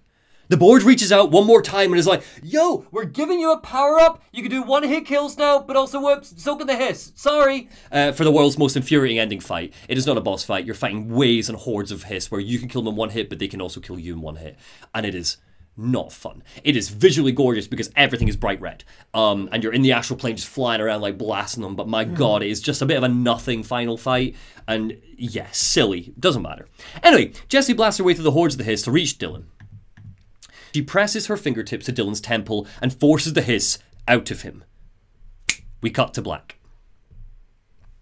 Dylan lies in a coma. Jessie doesn't know if there's anything of him left in there. If he'll ever find his way back. She thinks how the portal has been closed. The big bad threat has been eliminated, but there's still some hiss inside the oldest house. I'm working on a solution with my team, my management team, but there's a long road ahead, Jessie thinks. Again, she was very accepting to this role of director of an organization that she has hated for years. I did not skip over any growth regarding that. I personally think it's a little bit jarring. People disagree with me on that. The argument is that Jessie spent her whole life searching for the weird, that when she finds it, she's never been more at home. She says at the start, I'm happy to be here. You know... yeah, but that was very explicitly creepy that she does that at the start. Yeah, it was. Yeah, 100%. Like, not even like just, oh, that's a bit weird. It's like meant to be creepy, kind of. Yeah. But yeah, so she's like, I'm working on it with my management team, but there's still a long road ahead. And then we get a final shot of her sitting behind the FBC desk. I'm the director of the Federal Bureau of Control. We're in this together. You, and we see a flicker of Polaris. And I. And the credits roll. And that's Control. Oh, wait, no, sorry. Credits roll. And then when we come back up, because Control is a game that there's lots of side missions and stuff to still do. You still run around the oldest house doing stuff. So after the credits roll, you pick up, you're playing as Jessie, and Jessie goes... Shawshank Redemption! I shit you not. Yeah, that's the movie! That's exactly what she does. That's great. Shawshank Redemption! Yeah, so that's there you great. go. It was the Shawshank Redemption all along. I still think it was Industry, baby. So that's the end of Control. I've got one final thing I want to walk you through, but before I do, I've got some questions for you. And I just want to get any and all thoughts or takes right now. So, Sure. Question one is, where has Dr. Casper Darling gone? Because we don't know, and I don't have answers for you. But I do have a couple of very strong theories. I think that he's portal Ratmanning it, and he's kind of just in the vents. He's scrolling through the backs of the walls. He knows this place is going to shit, and he's just scribbling on the walls. Well, he's like dynamite on the walls. There's only a few options, right? The man said, this is the last time you'll see me, right? It was kind of a sign-off. Yeah. Which means either he's gone sort of ethereal into another plane, or, a more depressing take, we've seen a few people, as he was appearing to have, just slowly having a mental breakdown, and maybe there's a more realistic explanation for why we won't see him again. He does need to be... His physical body needs to have gone somewhere. You can't just, like, evaporate into the void. That's not... Yes, you can. That's not been established at all. I feel like we've And he seen... can- What do you mean? left the building. Jesse went into the astral plane. Yeah, but Jesse's a para-utilitarian. Darling isn't, and we know that. Darling has been exposed to all this Hadron stuff, right? Maybe Darling has unlocked some sort of connection with Hadron. And as you pointed out, sorry to cut over you, as you pointed out, when Jesse went into Hadron and was having all the hiss in fighting against the hiss streams, that's when we saw Darling's amazing dynamite video. But I mean, his physical body can't have left the oldest house. It could have... Okay, yeah, sorry, you're right. Why? Because it was on lockdown. Was it on lockdown Nobody when could that leave. was it on But we lockdown don't when know that that happened? because he broke it was down. but it was on lockdown and Jesse got in. Yeah, but Jesse only got in because Polaris had the special resonance. But he had Hadron, which has a special resonance. Hey, you're not wrong. That's fair. So here's what I think happened to Darling, right? He said that it was his final message. We know that Hadron sent him some messages of some capacity, which taught him how to make the HRAs to protect everybody. He then saw something in his final message in his boxers. Very excited about it. And wandered off. Yeah, like almost like, oh my goodness, like tantalizingly, at this I've been drawn in by something. He did say that Hadron had one final thing to show him. I think, and I'm not alone in this theory, but it is not concrete, I think he climbed inside Hadron. His physical body climbed inside that big sphere at the end that blew up. Yeah. He climbed inside of it. But then, when the hiss got in, and it destroyed Hadron, and Hadron basically died, it essentially zapped Darling into another plane. Particularly, I think Darling is kind of everywhere and nowhere all at once now. He's everything everywhere all Why at once now. that one? Why Like, sure on getting zapped to another planet. Why is he suddenly everywhere, nowhere all at once? Well, the idea is just that because the frequencies can, through the use of other altered items, like we saw with the projector, we know that those frequencies can cross dimensions in using other tools.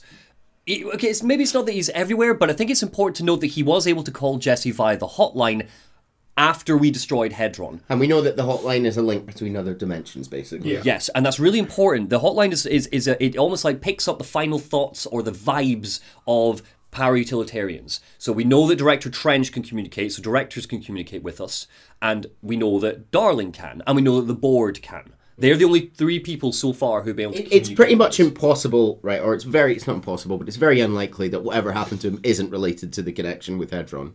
It's got to be related. Yeah. I think it's got to be related, yeah. I just think that he's almost... I think he's in the sequel. I think that Darling is going to become important in the future. I mean, surely. Got to.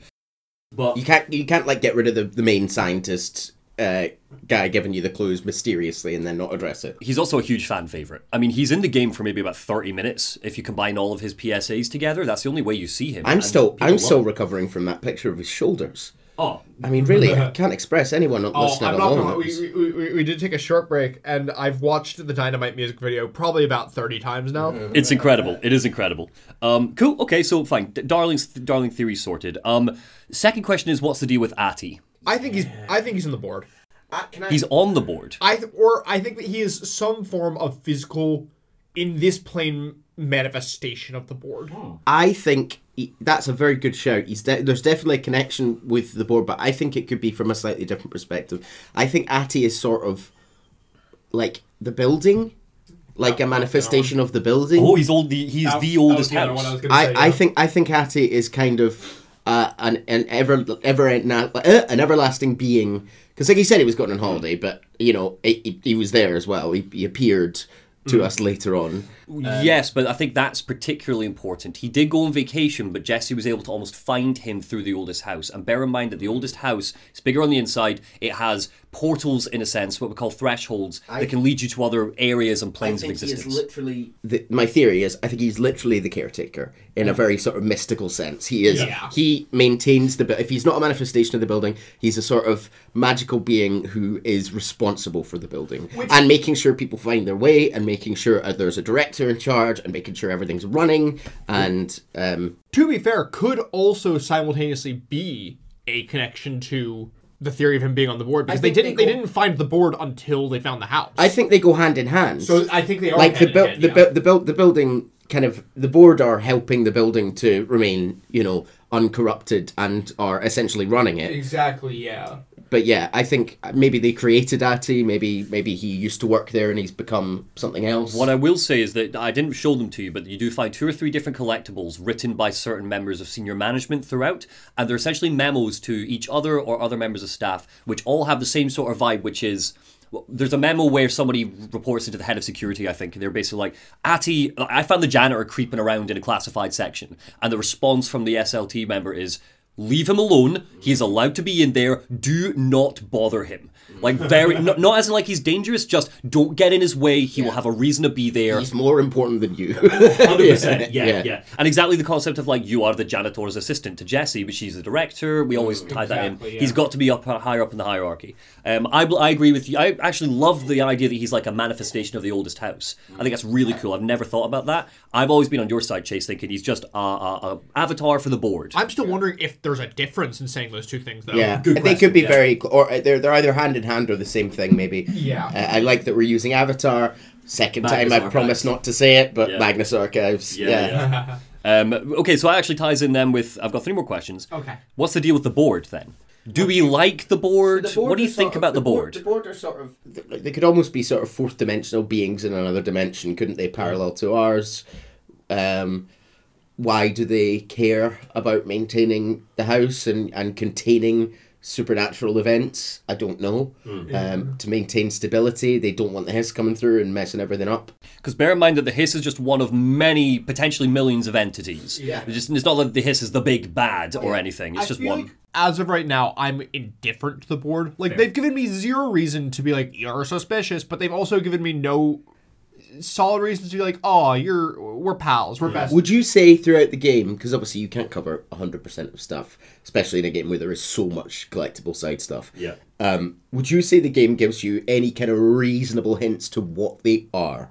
Or is it just sort of, they are mystery things? Right now, no. Soon. In the next episode, you might... you're not going to get concrete answers, but you're going to get more board stuff. Cool. Okay. Love it. But for now, theory on my part is... And we didn't really talk about this at all because, my God, there was so much to cover. But now that we're wrapping up with theory stuff, something to make you very aware of. The collective unconscious is incredibly important in control. This it's a Jungian concept. So basically, the collective unconscious, in case you guys don't know, or if anybody listening doesn't know, is belief that through our collective, we attribute properties to something. There's the community sketch that I think is always does it quite well, where he picks up, what's the name of the main character in Community? Jeff. Jeff picks up the pencil, and he goes like, I could call this pencil Steve. And he breaks Steve in half, the pencil. And everyone goes, oh! And he goes, and a little part of you dies, just a little bit, because you've attributed characteristics and properties to this pencil collectively. It's that idea that we all do, we attribute things to it, you know. There's a collective consciousness, you mean, with a sort of shared experience and unconscious opinion. Think about the floppy disk with the launch codes for the nukes. That is kind of how that was created, in a sense. So it was people have put so much psychological awareness of what this could do, has attributed it through our collective consciousness. Has given it properties of some capacity. Right. But also... Sort of psychosphere stuff, almost, isn't it? Yes. Yeah. But it can't just happen on its own. You know, it's like, there's a book, say, I'm looking at The Stand by Stephen King, and it's not like we can attribute properties to that and it will suddenly come to life in the universe of control. Something needs to almost be the catalyst to give it magical properties.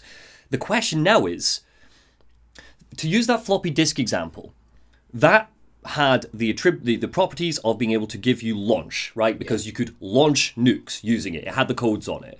But there's lots of other properties you could give to that floppy disk. Radiation. Maybe the property it has should be that it gives someone radiation poisoning because nuclear codes, right? So why is it those properties specifically? Because it works better for the video game. It does, but it doesn't. But you find a lot of examples of stuff that isn't like superpower stuff. It's silly stuff. And you could say that it's potentially because it's something that was utilized by the humans for those humans to perform said action. The humans weren't performing radiation. The humans were performing launch. Well, they were performing Bomb was the main thing, weren't Well, they? okay, I'm going to counter that then with the anchor, which is one of the, remember the big anchor with the clocks and stuff. Yeah. And the takeaway with the anchor is that thing's magical property is that it speeds up time potentially. Yeah. How would an anchor possibly have that sort of property? There's probably a reason. But... I mean, is there also just, the thought that maybe they're wrong about this whole collective unconsciousness theory?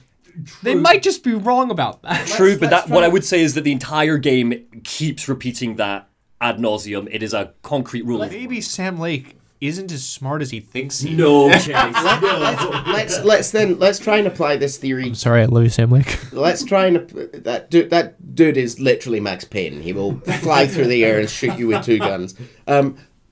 Let's try and apply this theory to the lake then, which is something we've talked about as is it an object of power? Is it an event?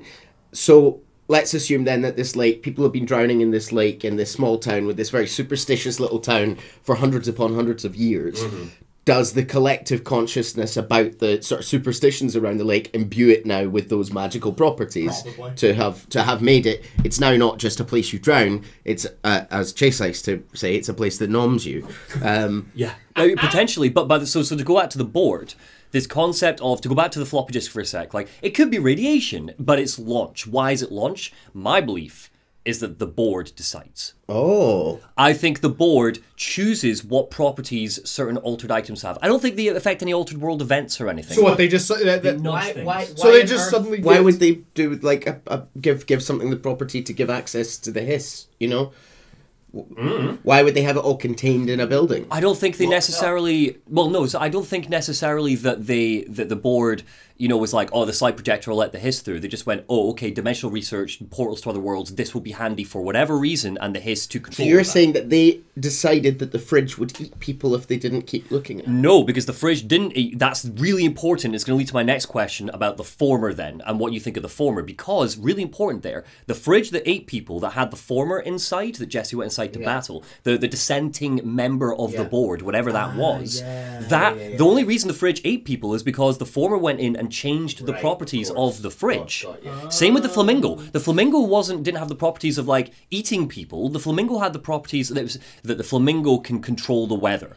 Right? I absolutely forget that. So it's a plastic flamingo. It's an object, not an animal. And so but that's important. The flamingo, right? The flamingo has the properties of changing the weather. It doesn't have the properties of eating people. But the former went in and almost nudged the flamingo to have different properties. So and maybe. And I'm just planting this seed now because everything I'm saying might be absolute nonsense, right? But these are theories that I have. We know that the former is a dissenting old member of the board. We don't know more. You might learn more soon. But we know that it got kicked out of the board. So my belief is if the former has the ability to go in and change altered items' properties, members of the board presumably do as well. And they collectively decide, right, this is going to be this. But maybe the former thought that the altered powers should be something else. I don't agree with all of, or rather, I don't like all of it as an explanation. That's fair. I can fully get on board with the fact that the board has the power to modify the properties of the. I don't like the thought that an altered world event happens, and they something or like Skype notification. It says altered world event. What properties will you select? Yeah, and I also think it totally flies in the face of the collective unconscious idea. Yeah, which is our collective unconscious imbues the properties, but no, we're saying also they decide the properties. I think it takes away so much of the magic of this. Properties are being imbued by the event itself and the people involved with the event. That instead it's.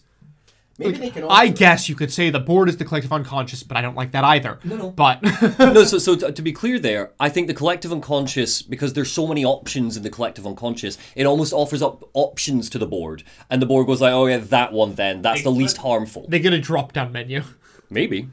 I don't like that. No, that's fine. Look, it's just a theory. There's no basis for it, and you won't get one. You presented some good evidence for it. I would be curious to hear more. I think that it's less that I disagree with the evidence, and more that just from a thematic standpoint, I don't like it if it's that way. Funnily enough, you're definitely going to run into one particular thing when we cover not the next DLC, but the DLC after that, the final episode we do on this. You're going to run into one thing where you're going to hate a potential interpretation of it. You're going to hate this because I hate this. But we're going to get to that when we get to it. One final question for you. Just to warm the stove beforehand, do you think it's a likely potential interpretation? No, I don't believe it. Oh, good. Okay, cool. I don't believe it kind of because I don't want to believe it.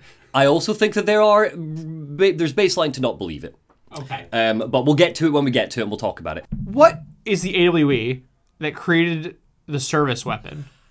Good question, Chase, and I can't answer that right now, but I do have an answer. I think we did talk about it earlier that it isn't like the others. I think we did kind of cover that. Yeah, we did, but I want to raise it again here when we're talking about it. It's a great question, and actually thank you for that, because it should be in my questions, because you will find that out before we finish, not this episode, but the next episode. Because assumedly the board created it. So is the board an AWE, question mark? It's very interesting, the service weapon. You're not going to get all your answers, but you're definitely going to get more information about what that deal is. Yeah. So with all of this said and done, right, we're done with control. I just want to get a few questions out there to get you thinking. But I've got one final thing that I want to flag to you. So, part 7. What does any of this have to do with that grumpy writer? Well, he's inside an oop.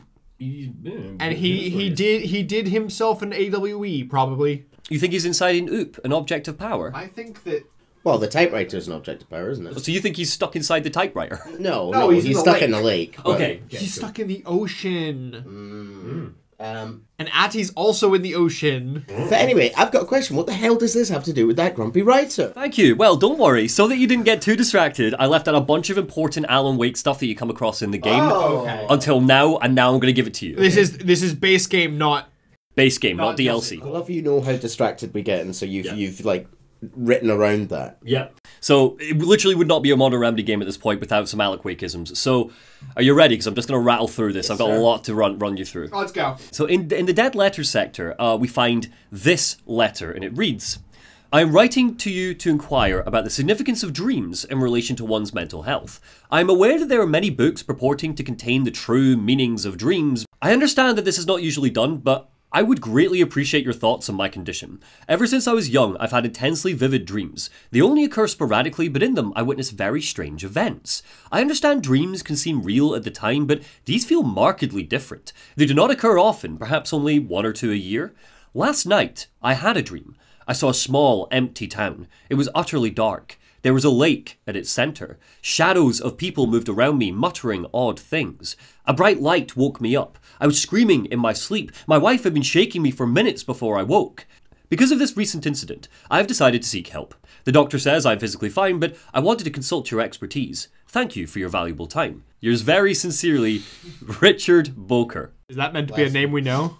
No, the name is not what we're meant to be known, but he described something really interesting in his dream. Well, yeah, sure. He describes Alan Wake, but did you read this letter in past? Because this feels... No. Very familiar. No, I have not. Okay. Did you have a dream about it? I may have had a dream about it. I also dreamed about cats. Go watch the Quantum Break episode. Here's a really weird one. We find a whiteboard. A whiteboard that documents... Shoebox. A whiteboard that documents FBC research into a shoebox. A shoebox taken from the town of Ordinary, where Jesse's from. You will see that it mentions the contents of the shoebox seem to belong to a Mr. Thomas Zane. Oh. And the researcher hypothesizes that, gasp, it might be connected to the Bright Falls AWE that is written there. Wait, I'm remembering Thomas Zane. Who is that? Thomas Zane is the original, the poet, the original poet. Who we kind of theorized might be Scratch getting out of the lake, but Thomas Zane had the torrid sort of heartbreak with what's her name, with Barbara Jagger, and the shoebox was in the possession of the woman writing the blog, correct? Yes, it was. Yes, this House of Dreams, the blog that we looked at. So this is presumably where the shoebox came from. They took it from the woman and they brought it to the FBC, and they've been studying it. Yeah. So yeah.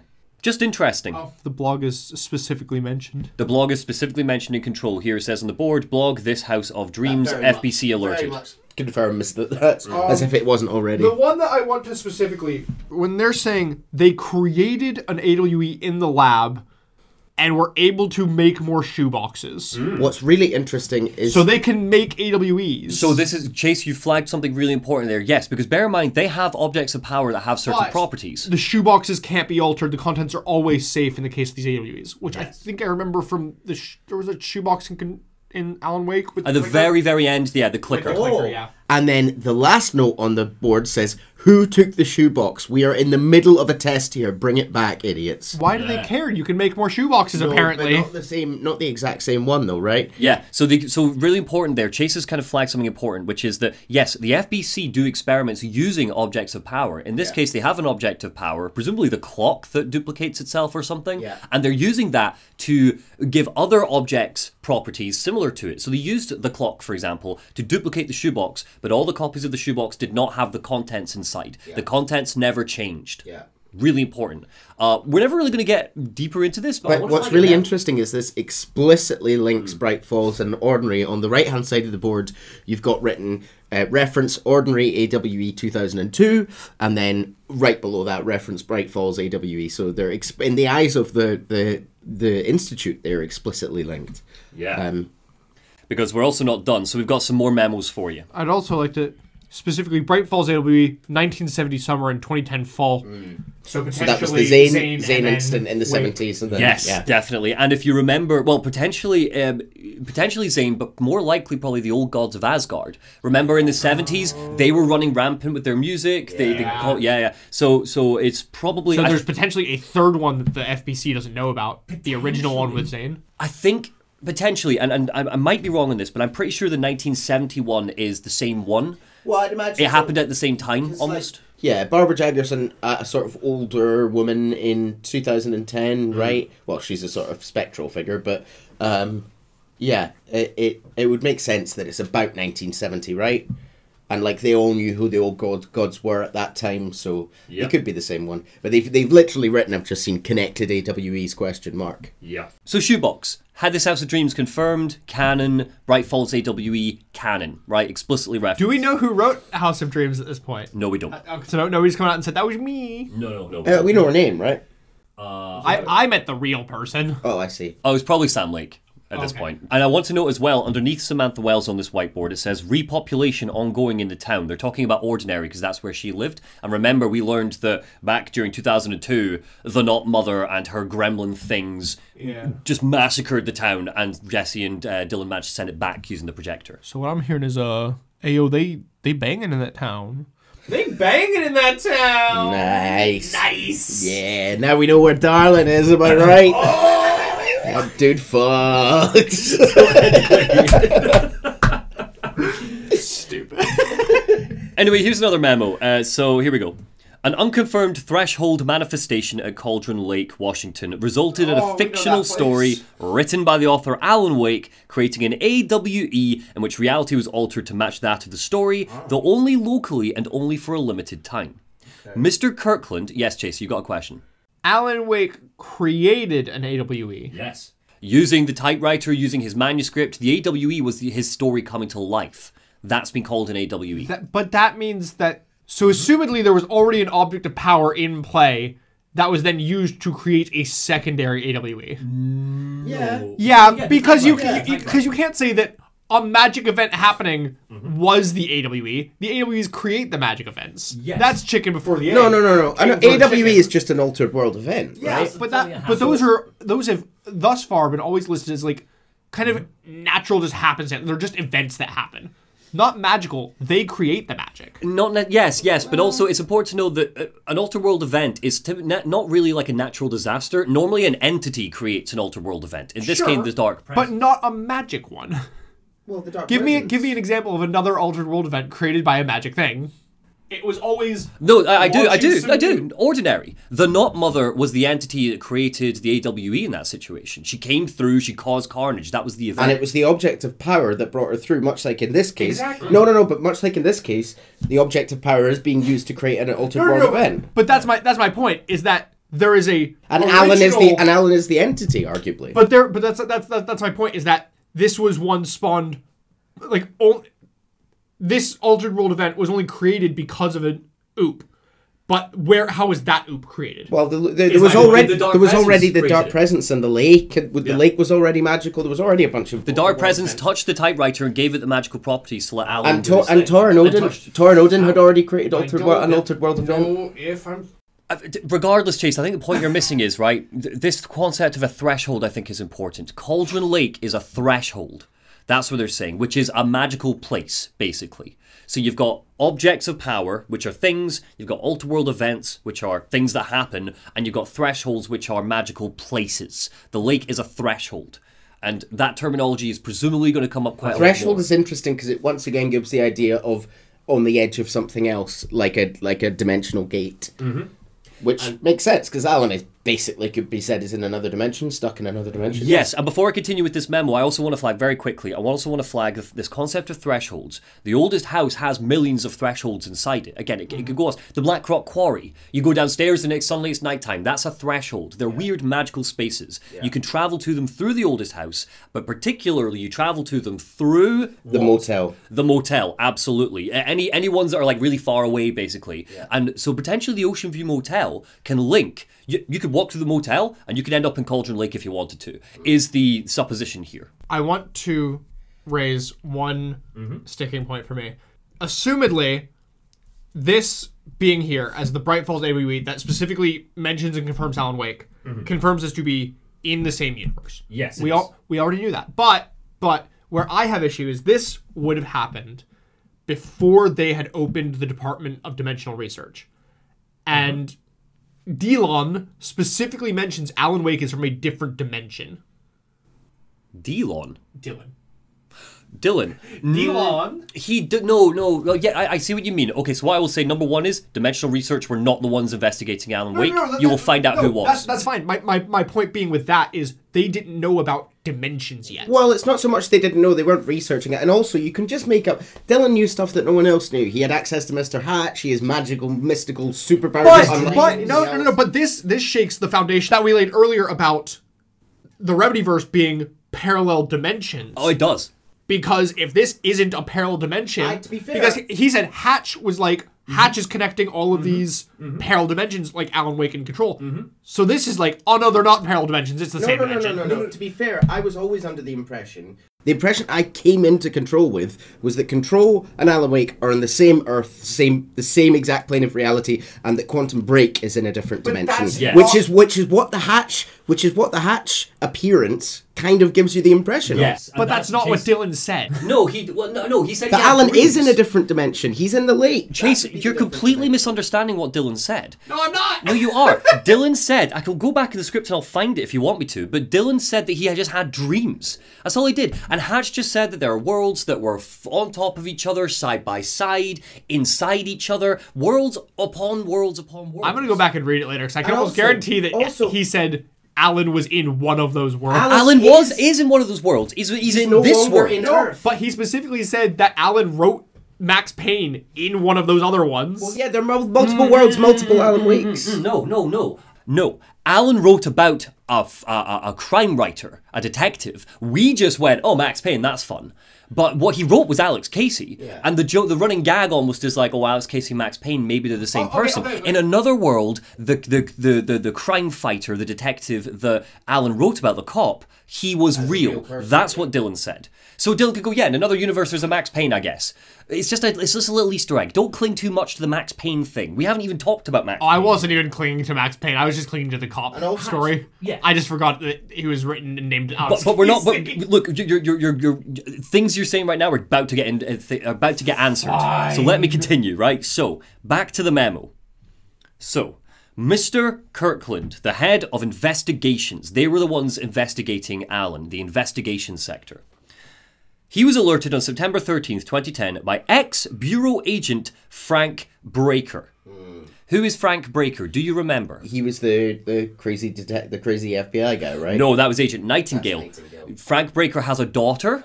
Sarah Breaker, Sheriff Sarah Breaker from Alan Wake. Yeah. This is Frank, her dad, who you remember in Alan Wake, Sarah told Barry to call a list of names, one of which was Frank. And presumably Frank's first port of call was to tell the FBC that, hey, there's an AWE happening again at Cauldron Lake.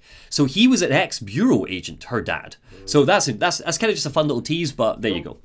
Interesting. So he told the FBC that there was an AWE, blah, blah, blah. It referred to events investigated in 1970, 1976, and 1978. So we have 3 AWEs potentially that happened in the 70s. Before Alan Wake. One is Torin Odin, one is potentially Thomas Zane, and another one we don't fully seem to know about right now.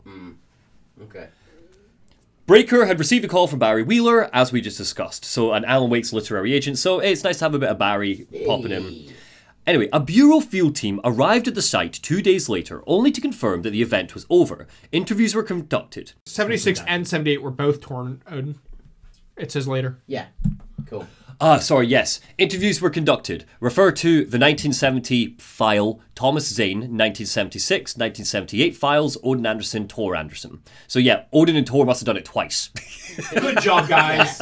Love those guys. So Alan Wake was believed to redacted, again, it's so redacted, these reports, but was believed to redacted instigator. Probably Alan Wake was believed to fight back the instigator, stop the AWE. Eyewitness reports highlight an old light switch, possible object of power, that redacted missing. So that went missing. Wake, so that we can't find the clicker. We don't know where that is. So Wake was not found at the scene. Reports claim he dived into the lake, but no body was recovered in the search. Okay, so that's we kind of know all that, but it's just making it canon. Luckily, however, this memo does come with a supplemental. Alice Wake, Mr. Wake's wife, was found during the Bureau investigation. She was interviewed and evaluated. She showed signs of severe mental trauma in the form of memory loss. She was later directed to treatment. It was concluded that she had been trapped in the threshold during its manifestation. So she was trapped in the lake. We know this. Yeah. So, to go back to my terrible, rambling, adult-juiced theory, at the end of Alan Wake, he turned back time or Deus Ex Machina or whatever, the idea is that, no, Alice was always trapped in the threshold. Yeah. So Alan didn't undo that with his writing. Yeah. I was wrong in saying Which I think is what we said. Yeah. I think we disagreed with you. I was a total idiot when I said that. I don't know why I did, but there you go. So, notable individuals still missing after the Bright Falls event are FBI Special Agent Robert Nightingale. So he didn't work for the FBC, Nightingale. He did work for the FBI. And Dr. Emil Hartman. Scumbag. Yes. Refer to The Creator's Dilemma, Hartman's book, and the file, The Cauldron Lake Lodge. Cool. Bureau researchers believe this event was the result of a forceful perception. Hartman died? Didn't we watch him die? What we saw was inside the lodge, Alan, remember, he locked Hartman in with the dark presence and heard Hartman scream, and Alan smiled and walked away, because he hated Hartman. We didn't see him die. Okay.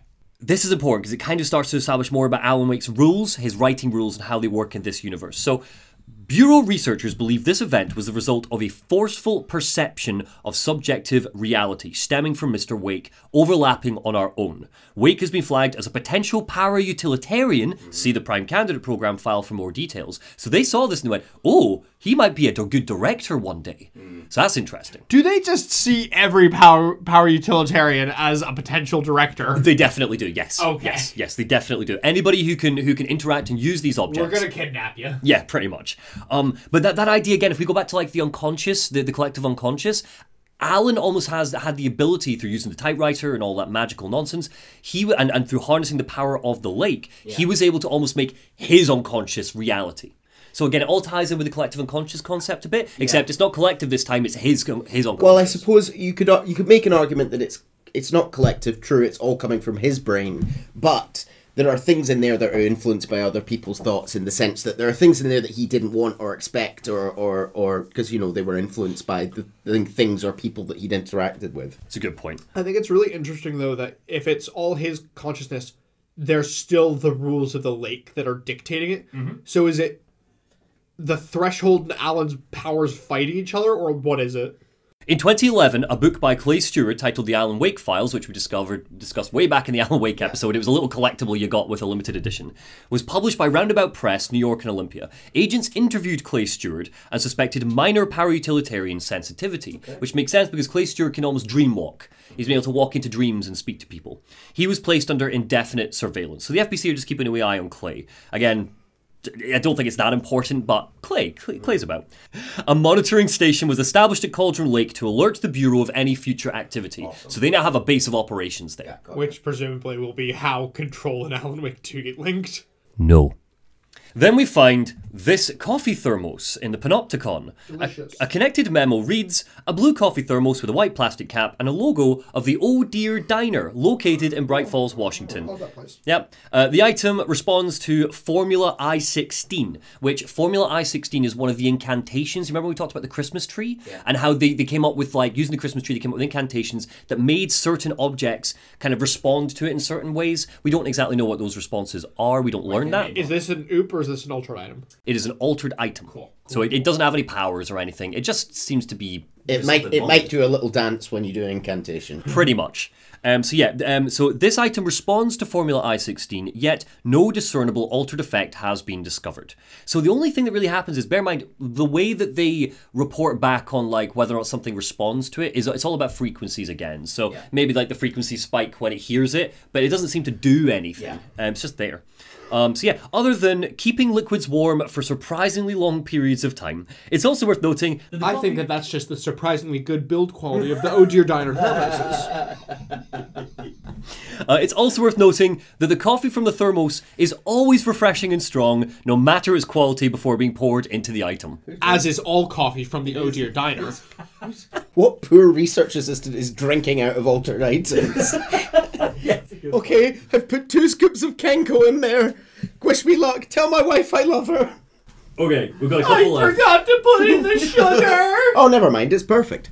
Got a couple left, and they're about to get a little bit weird. So, in the Prime Candidate program in the game, we stumble across a tape recording of Jesse in therapy.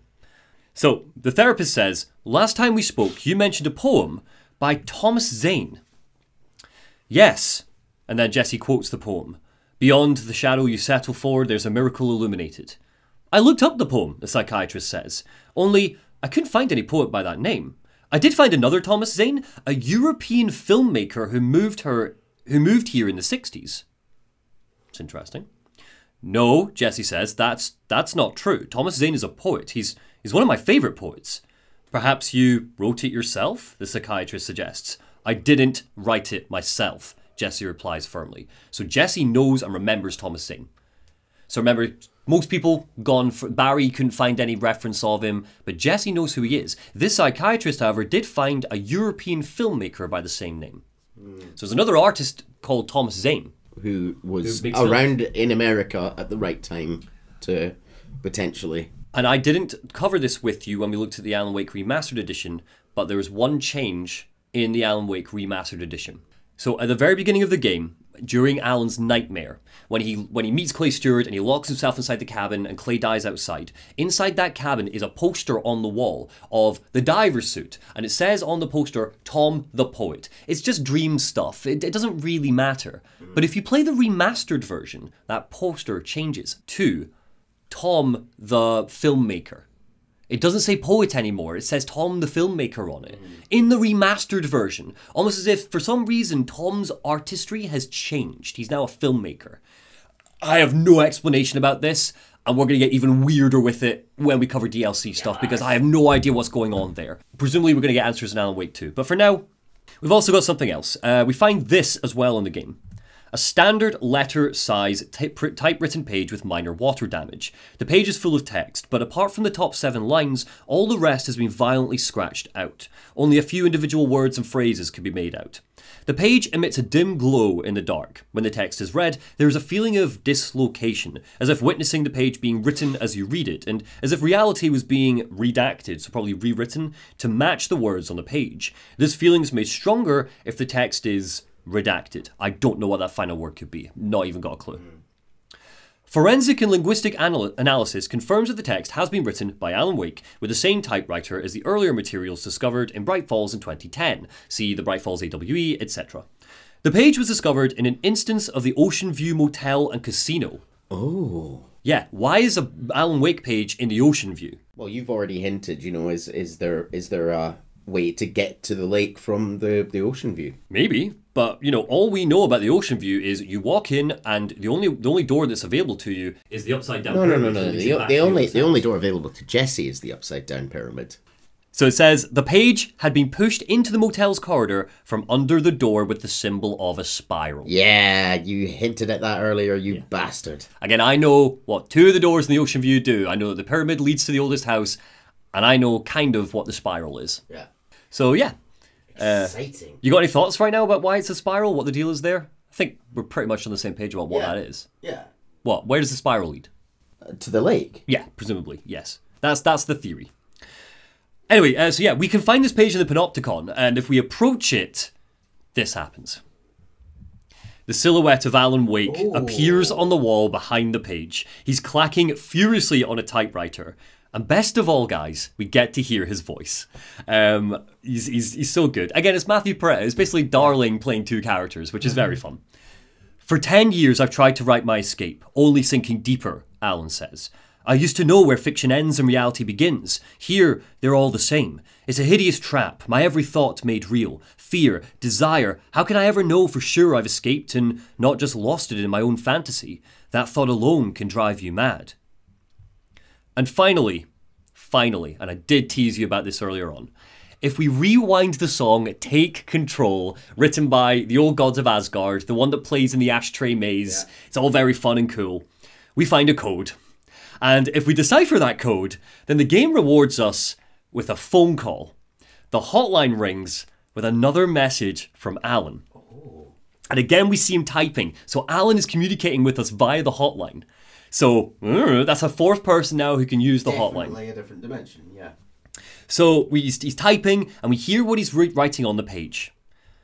The Valhalla Nursing Home, he writes. Founded in 2014 for Odin and Thor Anderson of the Old Gods of Asgard fame. For their twilight years, built after the return comeback tour flip-flopped to be their farewell tour. It was cut short, cancelled, much to the chagrin of their agent Barry Wheeler. So if you remember, we hear about this in American Nightmare. We hear it on the radio, we hear Thor and Odin are on like a radio show, and they're like, we were in Golden Lake! No, we weren't! Yes, we were! And it sounds like they're just having a dementia time, like they're having a really bad time of it. So this was Barry's response to the 2 old gods essentially developing like probably Cauldron Lake related dementia while on tour. He became their agent. Remember, he drank their moonshine. He was like, these guys are great. I actually quite like their music. I want to become their agent during Alan Wake. So this is what he did. He went on to become their agent, and he went on a return farewell tour. That was what it was called. Wheeler had managed to coax a couple of hit songs out of them before that, Alan writes. Balance Slays the Demon, a couple of others, 3 massive stadium-sized gigs. The old men rocked like they were possessed by the devil. The backstage parties got out of hand. The air was thick with smoke. Wheeler squinted, his migraine flared, booze and drugs, a rock and roll cliché. The brothers ran off after every gig. Wheeler had security track them down to the craziest after-parties. The Andersons were old, so old, vampires, princes of darkness. After every gig and the rampaging party that followed, it took them weeks to bounce back. And they never did completely. Each time, Wheeler expected them to croak. After the 3rd gig, he couldn't take it anymore. Couldn't stomach the idea of another client dropping dead on him. He cancelled the tour, called it off. It was over. He set up a foundation with the money from the record sales of the Greatest Hits album and the gigs. A lot of money. Barry Wheeler was good at his job. He set up the nursing home facility. The old men deserved it. So Barry created a nursing home just for them, all Valhalla themed. And the old gods are there to this day, it seems. Oh, Barry. I know, God love him. Barry Wheeler. Sorry guys, you're not going to get any Barry Wheeler in any more Control stuff. That's God damn it. Yeah. I'm okay with that. So there you have it. That's it. You're now... What? You don't want no more Barry Wheeler? Please, God, no.